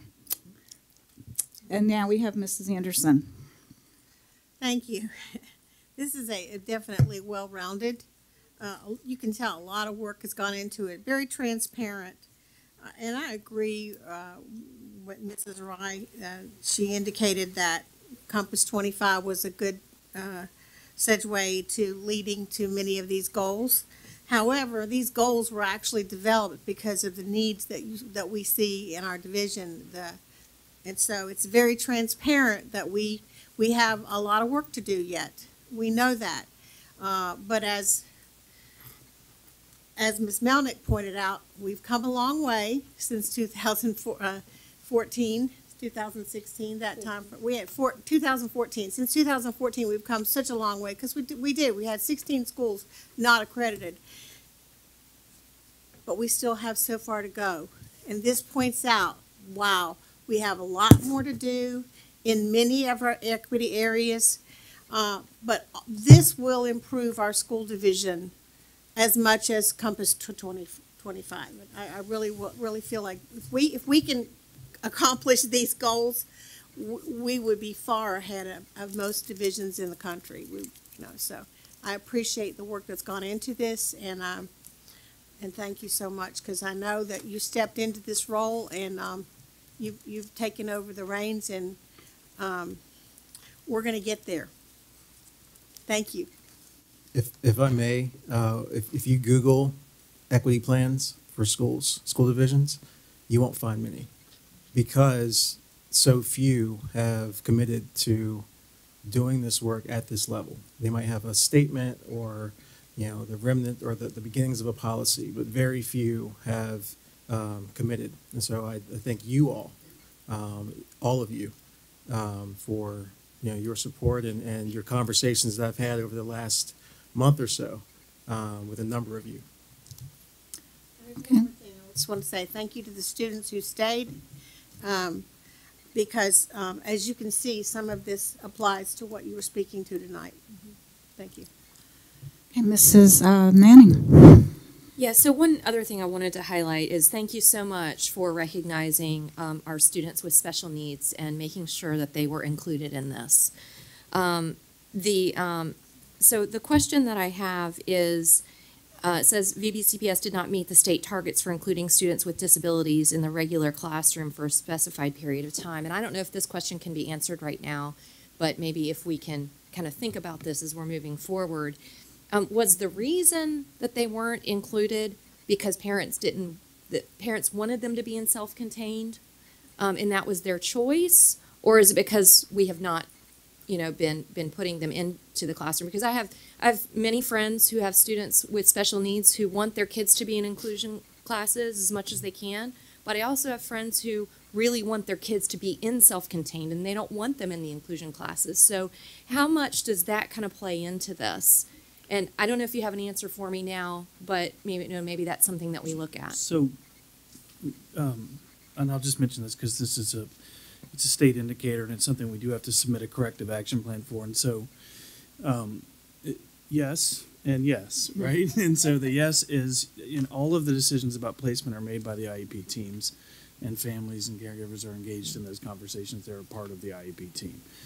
The state looks at kind of a benchmark level of participation in, inclusion in the inclusion model, and so we don't meet the benchmark. And so the yes is, there are decisions that are made in the IEP team, but the yes is also we probably need to think about. And so one of those indicators in the plan says we're going to look at that on a school by school basis, and we need to think about the kind of guidance we're providing families in those conversations to make sure that we're at least meeting the state's benchmarks, but perhaps exceeding that, because we know what the research says.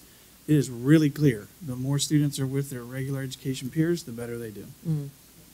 Yeah, and I kudos to the hard work that's been done in special ed. I think we've really come a long way, but obviously it's something we need to address. Thank you. Okay, Mrs. Melnick. Oh, okay. That was old. It's crossed out. Okay. All right.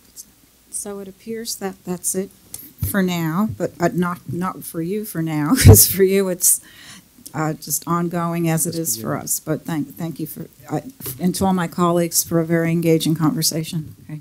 Thank you.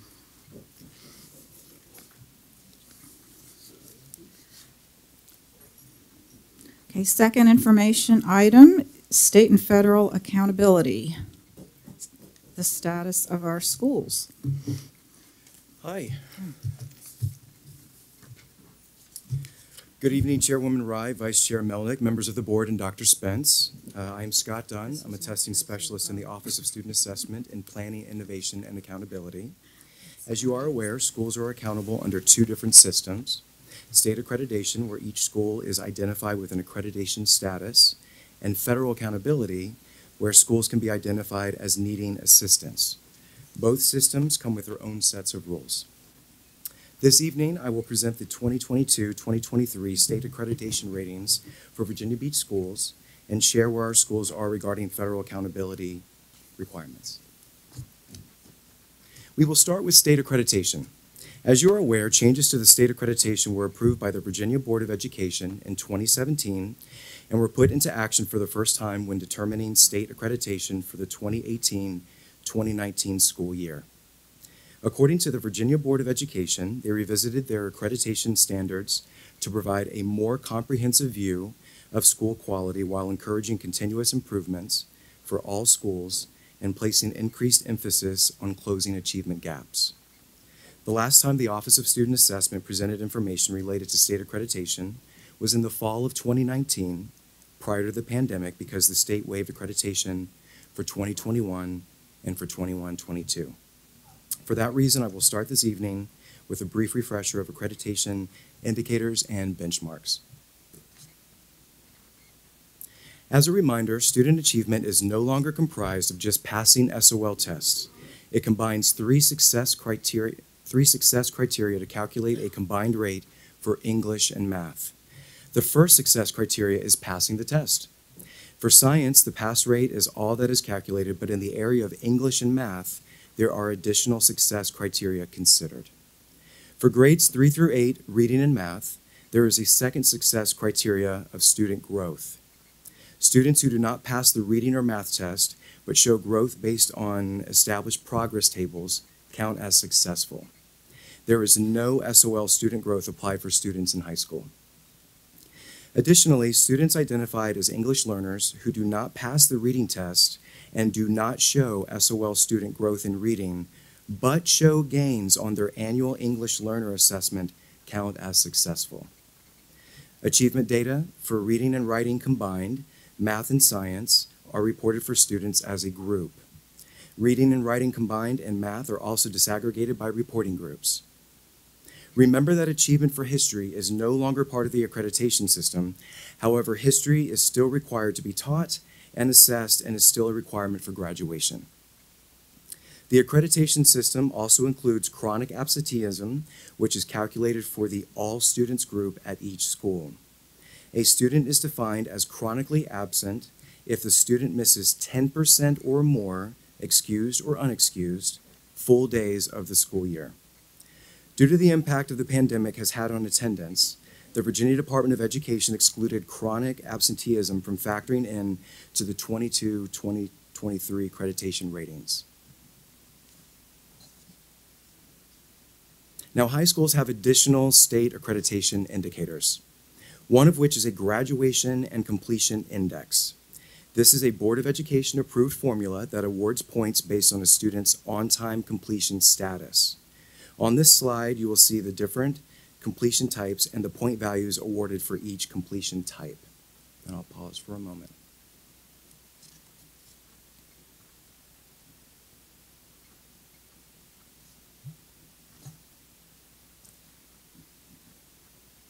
High schools also have a dropout rate indicator.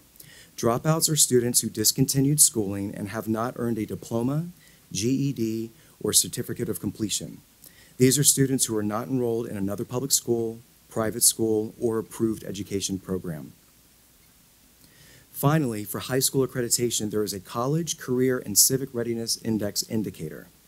This indicator represents the percentage of graduates who have received credit for advanced coursework or have earned a CTE credential and completed a CTE program of study, or have participated in a service experience or a work-based learning experience. This portion of the accreditation system had been delayed due to the pandemic and will take effect starting with the 2023 graduating class, the 23-24 accreditation year.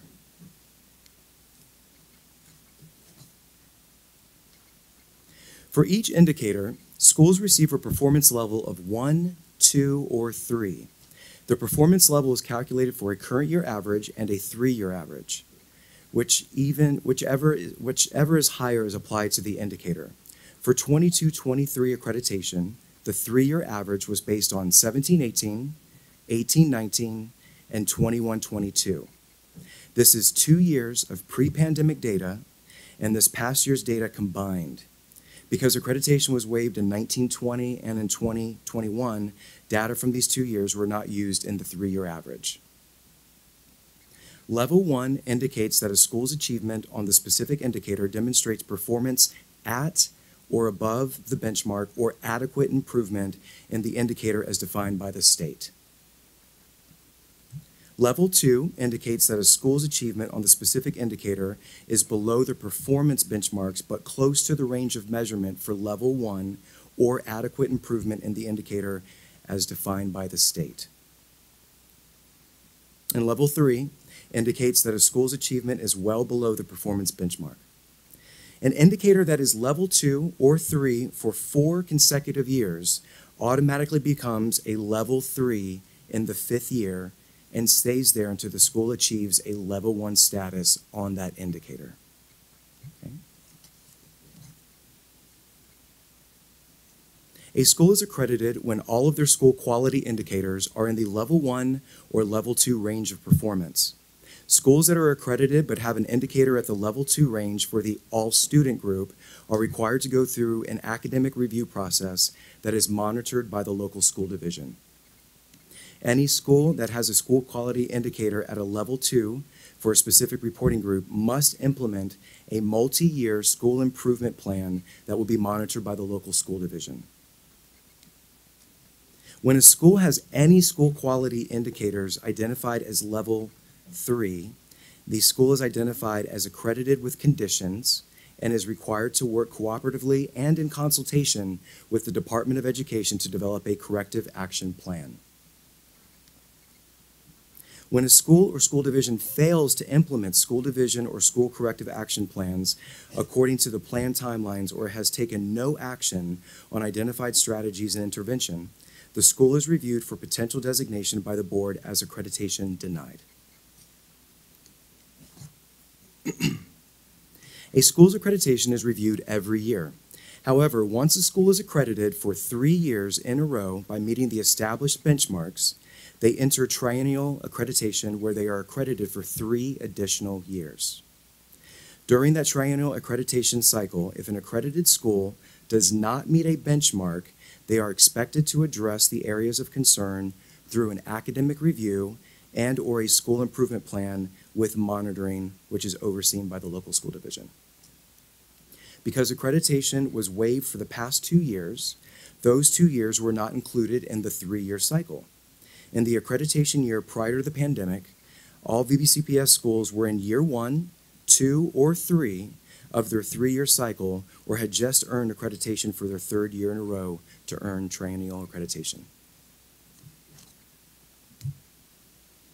And for the 22-23 school year, all VBCPS schools are accredited.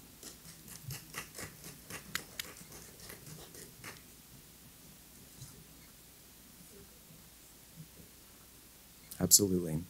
When we take a deeper look at how many schools receive certain performance ratings, we see that there were 59 schools that had final performance levels at level 1 for all indicators, which is 72% of our schools. Another 22 schools, or 27% of our schools, had final performance levels at level 1 and 2 for all indicators. Second, each elementary and middle school have 19 individual indicators they can meet, and even high school has 21, equaling 1,577 indicators division-wide. Our schools met the level 1 benchmark for 1,470 indicators, which is 93% of the indicators. This is very exciting news, but we still have a lot of work to do, and some of our schools will require additional assistance based on the ratings they received. Now, when looking at the accreditation indicators for the all students group, there were 3 elementary schools and 1 high school earning a level 2 rating in the area of science. One of our elementary schools earned a level 3 rating in science for all students. The elementary school with a level 3 indicator is also in year 2 of their triennial accreditation cycle and therefore has this year and next year to improve their science performance level. These schools will all undergo an academic review and a required school improvement process that will be monitored by the school division. There are 2 elementary schools, 11 middle schools, and 6 high schools that earned a level 2 in their English gap group indicator, and 2 elementary schools, 6 middle schools, and 1 high school that earned a level 2 in their math gap group indicator. These schools will also be involved in a required school improvement process that will be monitored by the school division.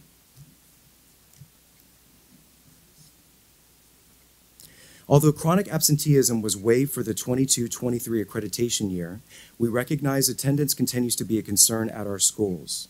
We have 17 schools that would have been at a level 2 if chronic absenteeism would have been included in accreditation this year. Even though including this indicator would have not affected any school's overall accreditation status, it is something that will be monitored closely and addressed.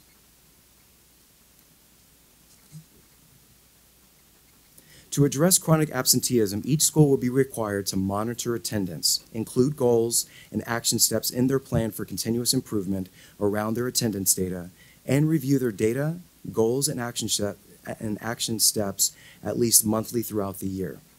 New reports are being developed to assist schools in these efforts.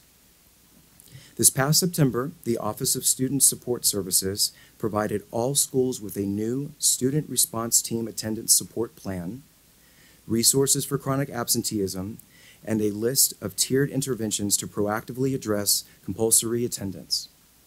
Furthermore, through the work of our school board attorneys and school social work services beginning in January 2023, VBCPS will have a dedicated docket with the Juvenile and Domestic Relations Court to hear up to 5 truancy cases per month. As schools are closely monitoring attendance data, Multiple offices and departments will be available for support throughout the year.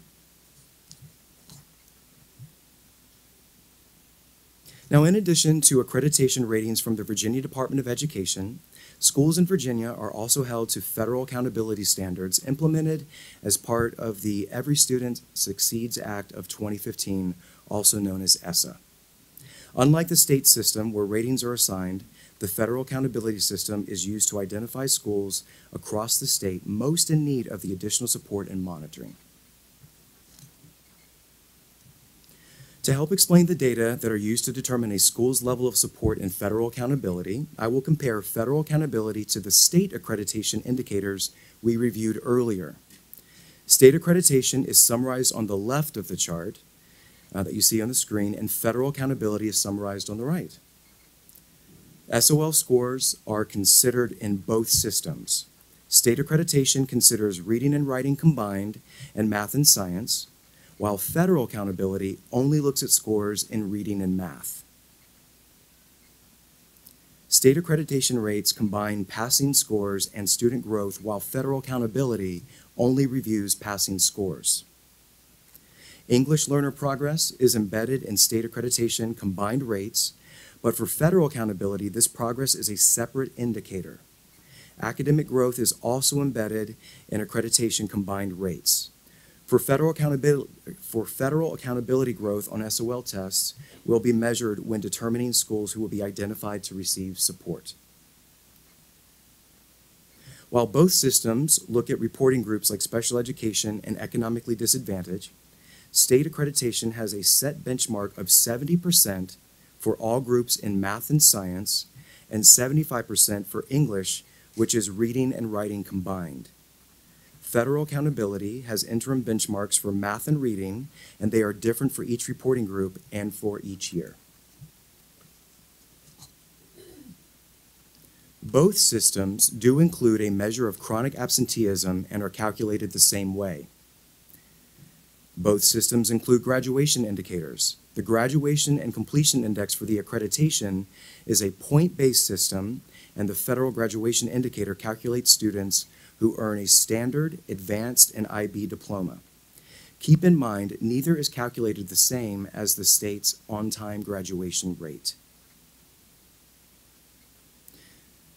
State accreditation also utilizes the cohort dropout rate and a college, career, and civic readiness indicator for high schools that we discussed earlier, while federal accountability does not consider either.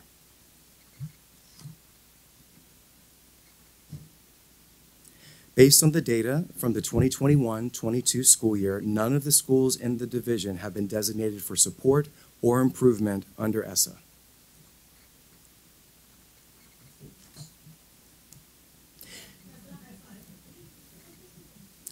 Even though we did not have any schools designated as requiring support and improvement under ESSA, we did have several schools that did not meet the 95% participation rate required under ESSA.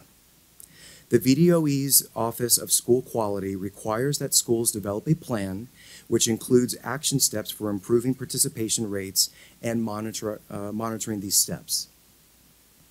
17 schools did not meet the 95% participation rate. They included 2 elementary schools, 4 middle schools, and 11 high schools.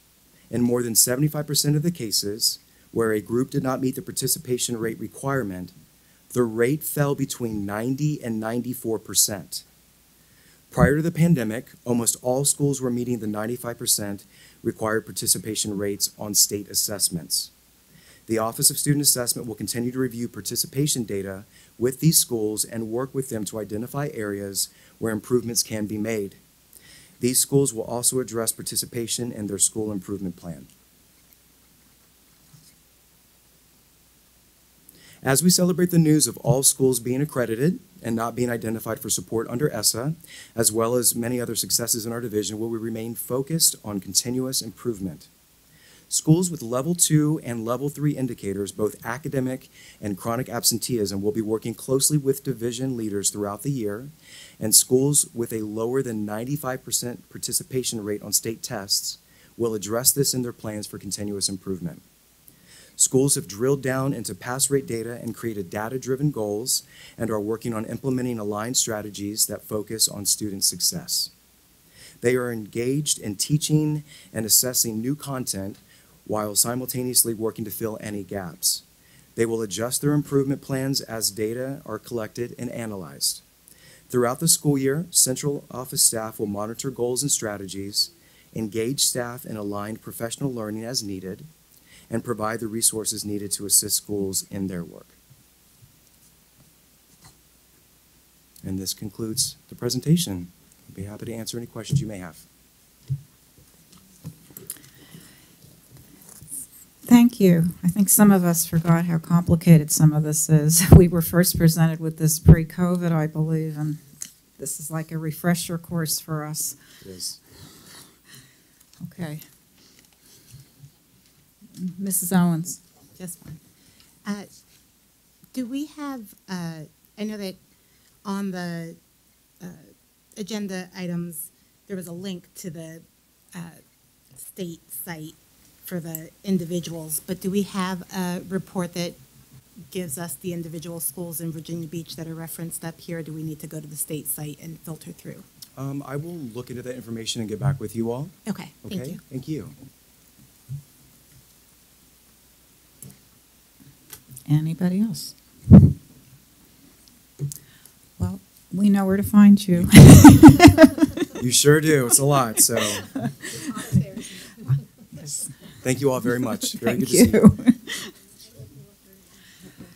And now we have Mr. Delaney waiting in the wings about a calendar adjustment. Good evening, Chairwoman Rye, Vice Chair Meldick, members of the board, and Dr. Spence. The purpose of this informational item is to request an adjustment to both the 2022-23 calendar and the 2023-24 calendar. Ms. Rye, you challenged me. I did not include how this links to the strategic plan or the strategic action agenda. So I do believe this fits in Goal 6 around organizational effectiveness and also in the strategic action agenda around collaborative problem solving. And I hope I can show that for you in the presentation. We can check you off. Thank you so much. You may remember the 21-22 calendar did not include adjusted dismissal days for high school students to complete exams and for schools to prepare for graduation. At the end of the year, we requested feedback from administrators and their teachers on the impact of not having those adjusted dismissal days. And as a result of that feedback, we're requesting that the 22-23 calendar be revised to include an adjusted dismissal for high school students beginning on Tuesday, June 13th through Friday, June 16th.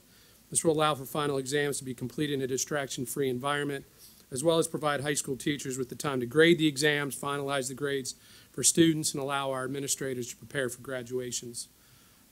This will also, adjustment will allow for graduation ceremonies to begin earlier in the day and not end as late during the week in some instances.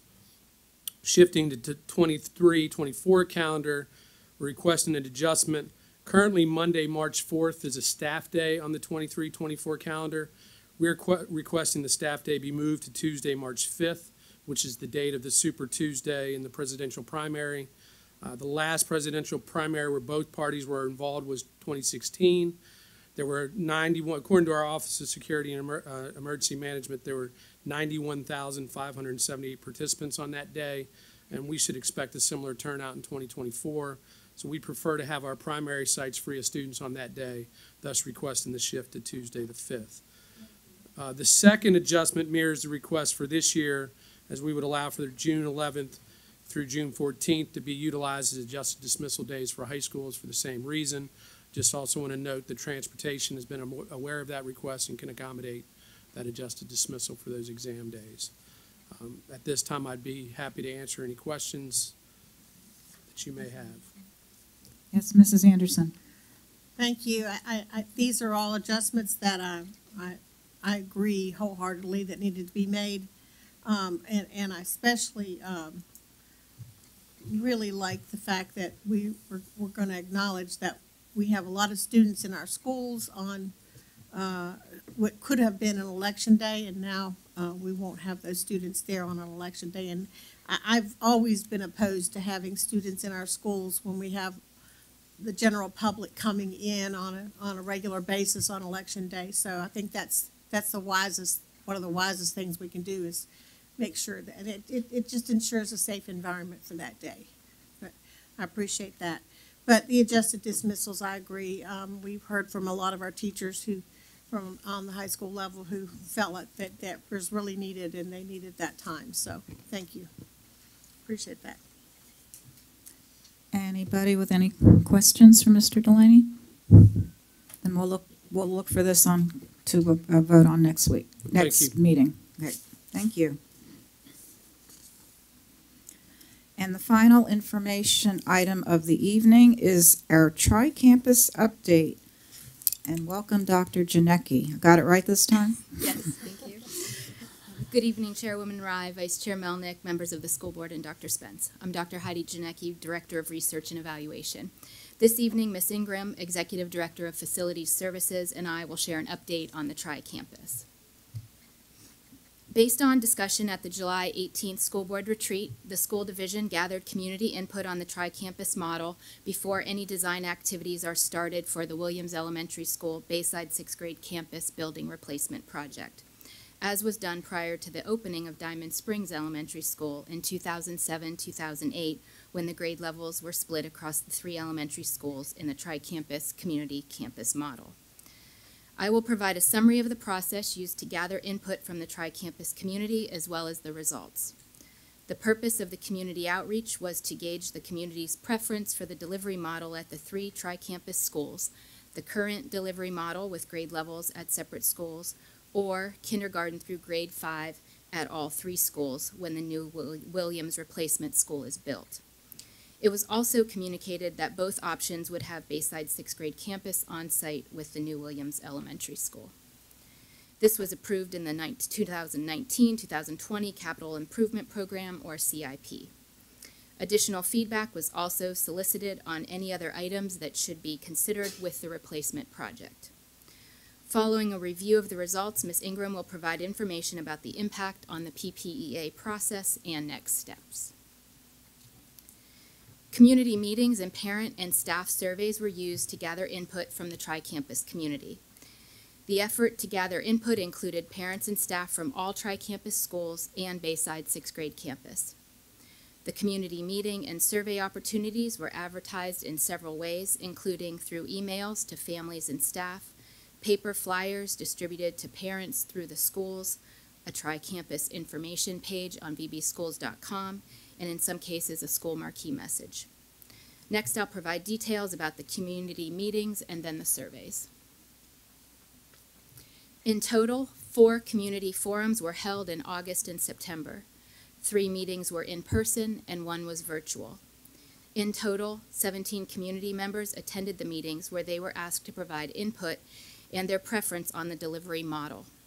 Of those who provided a preference, 2/3 of the attendees preferred to keep the current delivery model, while 1/3 preferred to change the model to 3 K-5 schools. Other input shared by participants during the community meetings focused on the perceived benefits and concerns for both delivery models. Regarding the current model, attendees noted that there is a sense of community at the campuses, that having the same age groups at each school helps with safety and comfort level, and that there is a focus on each age group at the schools. Concerns about siblings attending more than one school were noted. Discussion about changing to 3 K-5 schools included the benefits of not moving across schools and siblings being at one school together. Concerns that were mentioned included having an equitable distribution of resources across schools, transportation, and large age gaps and mixing of grade levels at the schools. Surveys of parents and staff were also conducted in September at the Tri-Campus schools and Bayside 6. Parents were informed about the survey through a flyer sent home with students and a division email message. Multiple methods were used for the parent survey to maximize the response rate. Parents received an email invitation as well as a paper copy of the survey distributed through their child's school. The online survey included a Spanish translated version for parents to access, and the online survey was also able to be translated by website browsers. Overall, 727 parent surveys were submitted for a 44% response rate. Staff received an email invitation for the survey with multiple reminders, and school administrators were asked to announce and remind staff about the survey opportunity. The staff response rate was 41%. The next slides will provide the survey results, which were consistent with the information learned from the community forums. This slide provides information about the group of parents who responded to the survey. Overall, there were similar percentages of parents who indicated they had a child at Diamond Springs, Newtown, and Williams, while a smaller percentage of parents indicated they had a child currently attending Bayside 6. Overall, 66% of parents expected to have children enrolled at a tri-campus school or Bayside 6 in fall 2025, which is the earliest that families would be impacted by the replacement school. In addition, to gather information about families' experience with transitioning between the tri-campus schools or Bayside 6, parents were asked if they had a child move from one school to another. A majority of respondents indicated that they had a child transition between the schools. Overall, 53% of parents who responded to the survey item indicated they preferred the current delivery model. Approximately 24% preferred a K-5 model for all schools, and 24% indicated they did not have a preference. The preferred model was the same regardless of the school selected, although percentages varied somewhat. Parents with younger children at Diamond Springs or Newtown only were somewhat more likely to indicate they preferred the current delivery model. Parents with children at Williams or Bayside 6 were somewhat more likely than other parents to indicate they did not have a preference. Additionally, results showed that parents' experience with students transitioning between schools did not change the pattern of results. 58% of parents who indicated their child transitioned between schools preferred the current delivery model. Parents were offered the opportunity to provide any additional feedback or suggestions they had about the delivery model for the schools. Comments were provided by 13% of the parents, and responses were analyzed for common themes based on their preferred model. Of those who wanted to maintain the current delivery model, parents discussed 3 common themes. First, they liked that the current model allowed their students to learn and interact with students that were developmentally similar. Second, parents commented that the current model helped them feel a sense of safety and security because their students were interacting with students their own age and they were not exposed to older students or potential bullying. Finally, parents noted that one of the challenges of the current model was having multiple children at multiple schools with varying start times and different buses. Parents in this group mentioned this as more of an inconvenience rather than a reason for changing the model. Of the parents who wanted the delivery model to change to a K-5 model at each school, parents reported challenges with the multiple transitions the students experience among the schools, which they viewed to be a lack of stability or continuity. Parents commented that it was difficult for their students to adapt to new learning environments with new routines every few years. Second, parents discussed challenges with having multiple children at multiple schools as a reason for changing the delivery model to K-5. To gather feedback on parents' experience with key aspects of the tri-campus model, parents were also asked to rate their satisfaction with several areas noted in the chart. Results were very positive, with 92 to 95% of parents who provided a rating indicating they were satisfied or very satisfied with the various components. Additional analyses showed there was little variation when comparing satisfaction percentages for parents who indicated they had a child who transitioned across schools and those who had not. For the survey item asking about the transition process when students progress to the next grade level and move between schools, it is noteworthy that 92% of all parents, as well as 92% of parents who indicated they experienced transitions, were satisfied. Moving to the staff survey results, this slide shows characteristics of the 124 staff members who responded. Approximately a third of staff indicated they worked at Diamond Springs or Williams, while 17% of staff indicated they worked at Newtown or Bayside 6. The majority of staff, 69%, who responded to the survey were instructional staff. About half of staff indicated they have worked 5 years or less at their school, and about half indicated they have worked more than 5 years at their school. 90% of the staff who responded expected to be working at the schools in fall 2025, the earliest any potential change could impact them. In alignment with the parent responses, the pattern of results showed a preference for the current delivery model at the tri-campus schools. Overall, 63% of staff respondents preferred the current delivery model, 28% preferred the K-5 delivery model at all schools, and 9% had no preference. This slide shows results by staff group.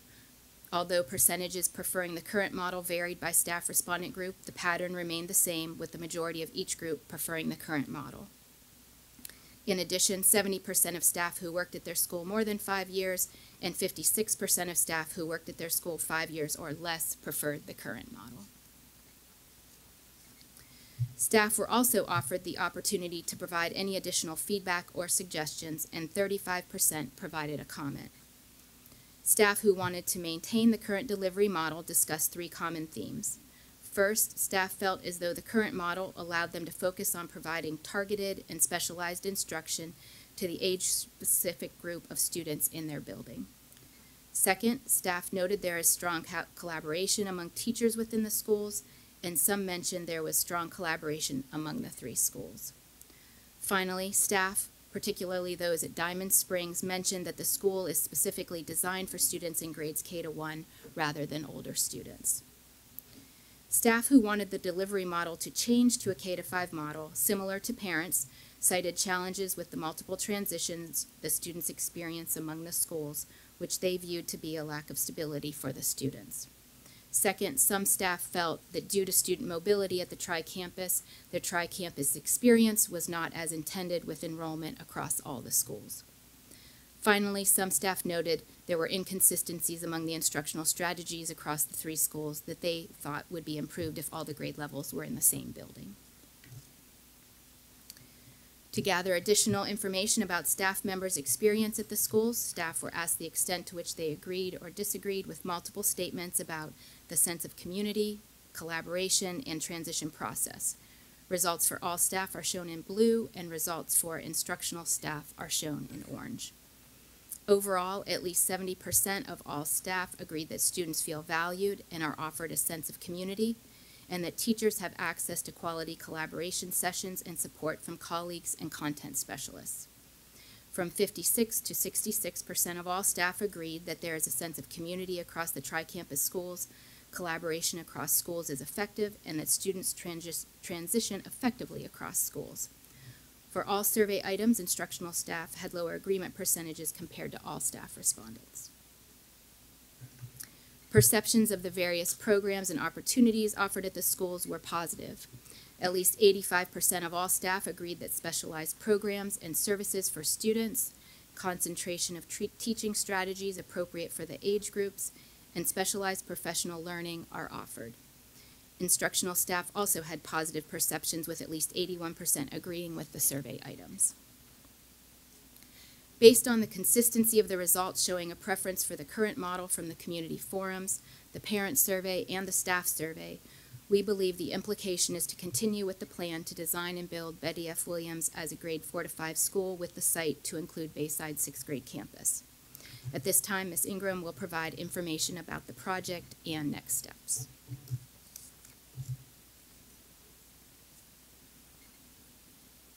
Good evening. Welcome. Thank you. Good evening. Thank you, Dr. Janicki.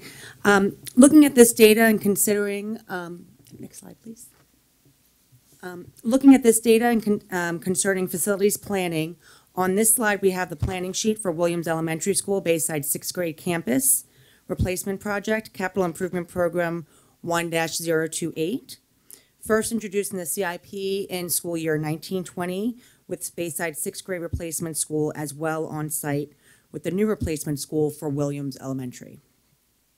With this project now approved and money being appropriated to it, the community outreach was initiated by the school division in order to get feedback from the community on this delivery model. This was done prior to any design taking place in order to ensure that the school is getting designed to meet the community needs. Currently, as programmed, the replacement building will be designed for grades 4 through 5 with Bayside 6th grade campus on site. The replacement building will be roughly 145,000 square feet to accommodate these students. Optimum capacity of the building will be 950 students with grades 4 through 5 having a capacity of roughly 500 students and grade 6 having a capacity of roughly 450 students. Based on the survey results reviewed from the community input this year, we are not recommending any changes to this already approved CIP project. So looking at some next steps, October 18th, which is a week from today, City Council is scheduled to take action on the PPEA interim agreement, which would start the design process for the replacement school as early as this fall. If approved, the school division will begin design charrettes this fall, winter 2022, with current planning guidelines we just reviewed as originally proposed with the CIP project in the 1920 CIP. If the PPA interim agreement is not approved, staff will work with the original schedule in the CIP, with design starting as early as school year 24-25, again with the same guidelines we've just reviewed. At this time, we're available to answer any questions.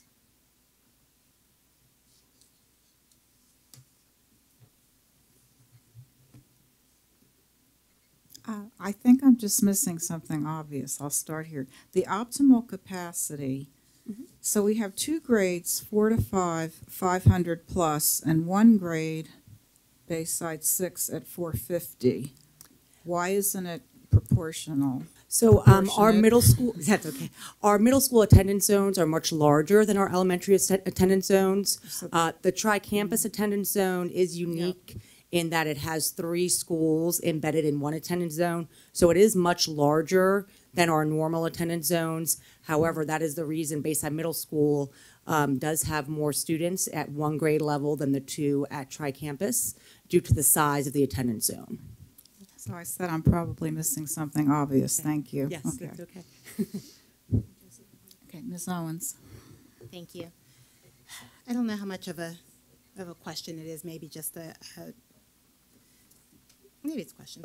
Maybe it's a comment. When I'm looking at the input from the community, I think it's obviously very important for us to weigh heavily the wants of the families attending these schools. On the other side, I think it's important that we just had the update about accreditation, and to note that we only have one school in our district that has accreditation with a waiver, and it's one of these 3 schools. And these are the only schools that we are doing in this format. And so it does bring to question if we only have one school that is at that status, and these are the only group of schools that we are doing differently, where there are these multiple transitions where parents have talked about difficulty transitioning, where we just got a whole presentation about relationships and stability and how that impacts achievement. I think it's something that, at least as a board, we need to be making whatever decision we make with that in mind. I don't know if parents, when they were doing the survey, were told, out of all the schools in our district, one of these 3 is the only one that's accredited this way, and these are the only ones that we're doing in this manner, to have them weigh that. I'll also pass it to Dr. Janicki, but at all community meetings, we did have school performance indicators that we shared with the community, both there and then online at our virtual meeting as well. So they did take a look. It was very similar to the information that was shared with the school board at your retreat for that information. So that the community was aware of their performance indicators. Were they aware of the performance indicator, I guess, in comparison? Like, did they know out of the district, this is the only one? That was not included on the survey directions, no. Okay. It was based on their experience. Okay, thank you.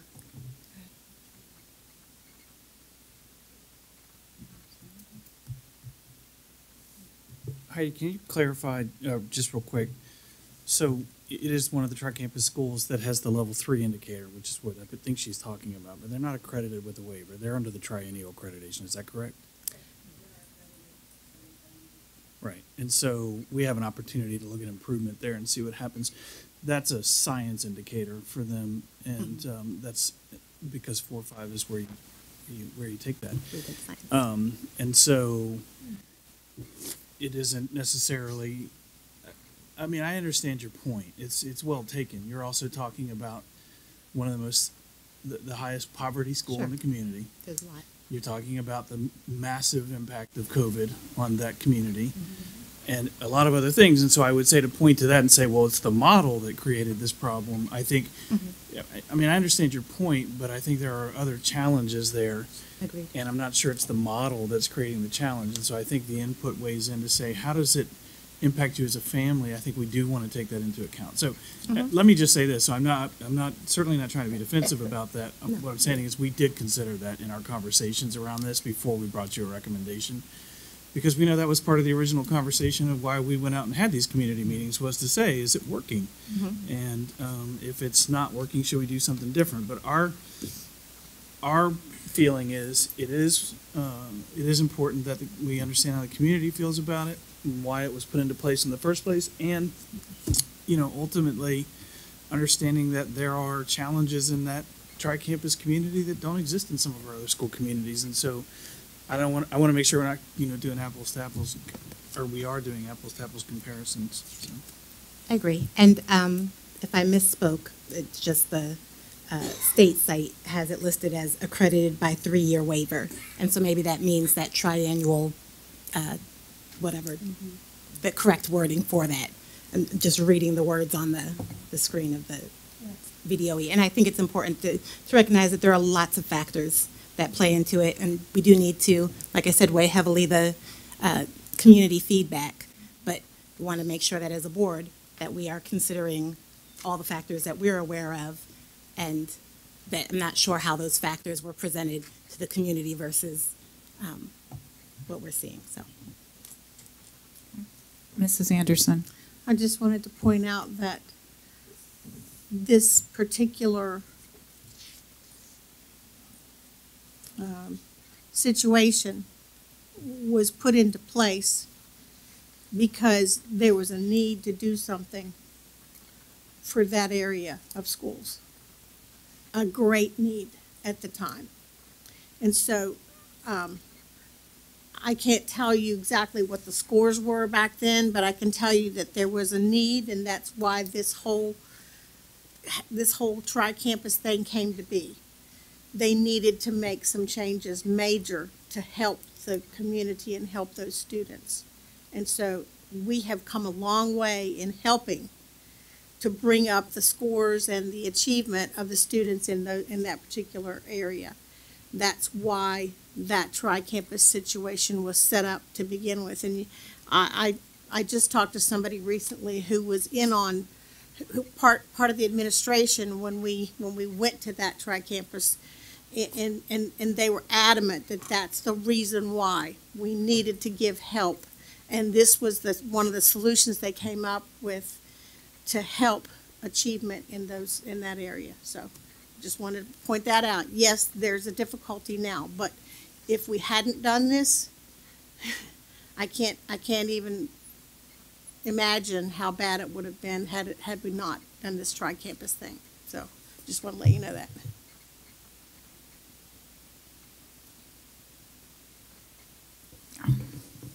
Anybody else?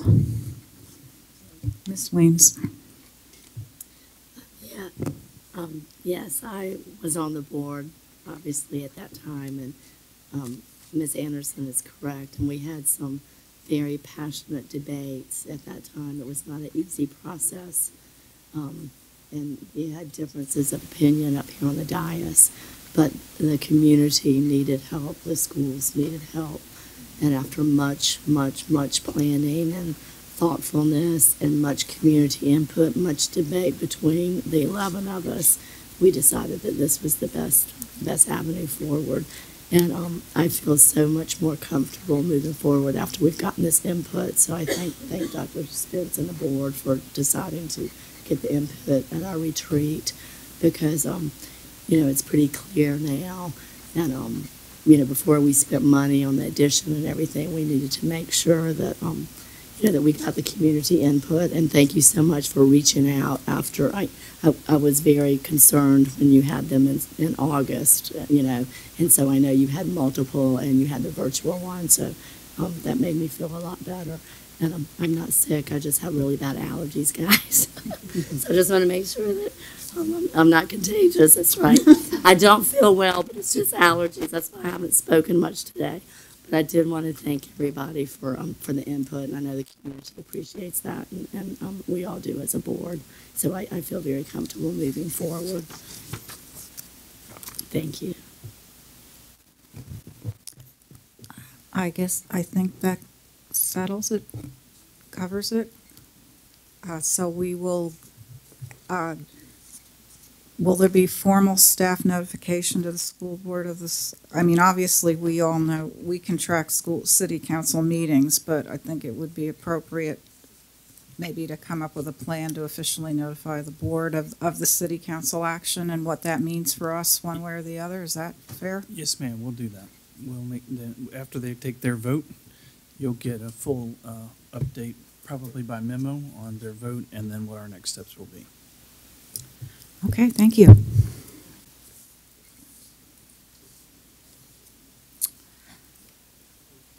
Okay, the consent agenda portion of the meeting. I will go ahead and read the items. A, easement agreement, Achievable Dream Academy Edition to Lynn Haven Middle School, Dominion Energy easement agreement. And 2 under that is the John B. Dye easement agreement. B is the recommendation of general contractor for SeaTac, Linkhorn Park, and Newcastle Elementary Schools boiler replacements. C is the list of policy review committee recommendations you see here. 17 of them. Policy 363, safety weapons on school property. 2 is policy 522, teacher removal of students from class for disruptive behavior. 3 is policy 523, students over 20. Number 4, policy 524, dropouts, prevention, intervention, and retrieval. Number 5, policy 542, property damage. Number 6, policy 5-55, health services and the health services manual. Number 7 is policy 5-57, medications. Number 8 is policy 5-60, toxic art materials. Number 9, policy 563, early dismissal, leaving school grounds. Number 10 is policy 565, search and seizure. Number 11, policy 5-68, sex offender registry notifications. Number 12 is policy 5-70, employment counseling and placement services. Number 13 is policy 5-72, student photographs, class rings, and other sales. Policy number 14 is policy 5-75, indigent students. Number 15, policy 6-23, curriculum documents. Number 16, 5-52, class size. And finally, number 17, policy 6-73, testing and assessment. So that covers the policies. And then finally, we have consent agenda item D, religious exemptions. So with that, a motion to approve. Mrs. Riggs, a second. Mrs. Anderson, all in favor, show a raised hand. Ms. Hughes, how do you vote?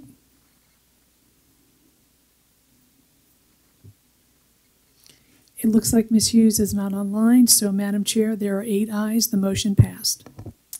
Thank you, Madam Clerk. And finally, for action is the personnel report and administrative appointments. Any discussion? Hearing none, motion to approve. Mrs. Riggs, and a second. Ms. Owens, all in favor, show a raised hand. We have 8 ayes. The motion did pass. Thank you. So with no one to introduce tonight, we'll go to agenda item 16, and who would a committee organization and board reports. So who would like to start? with that. Well, maybe I will then. So I mentioned in the workshop, I'll mention it again here on behalf of the Virginia Beach Education Foundation. Happy to announce the house project groundbreaking ceremony this Thursday, October 13th. And the address for this, I think it's house project number 13, if I'm not mistaken, since the inception of the foundation, is at 1512 Indiana Avenue. So we'll have a representation of board members attending that. And this is very much a student-focused project. 12:15. And if anybody's interested in other dates for teachers, grant deadline, innovation learning only. I'm not sure what that means, but that's October 14th. We have a beach bags food drive on October 27th at Pembroke Square and schools, and that will be pretty much all day. And I'll end it with the end of this calendar year for now, the TGIF celebration. That's where we celebrate the teachers and their benefactors for their grant proposals. Will be December 8th, 5:30 to 8 at the Sandler Center.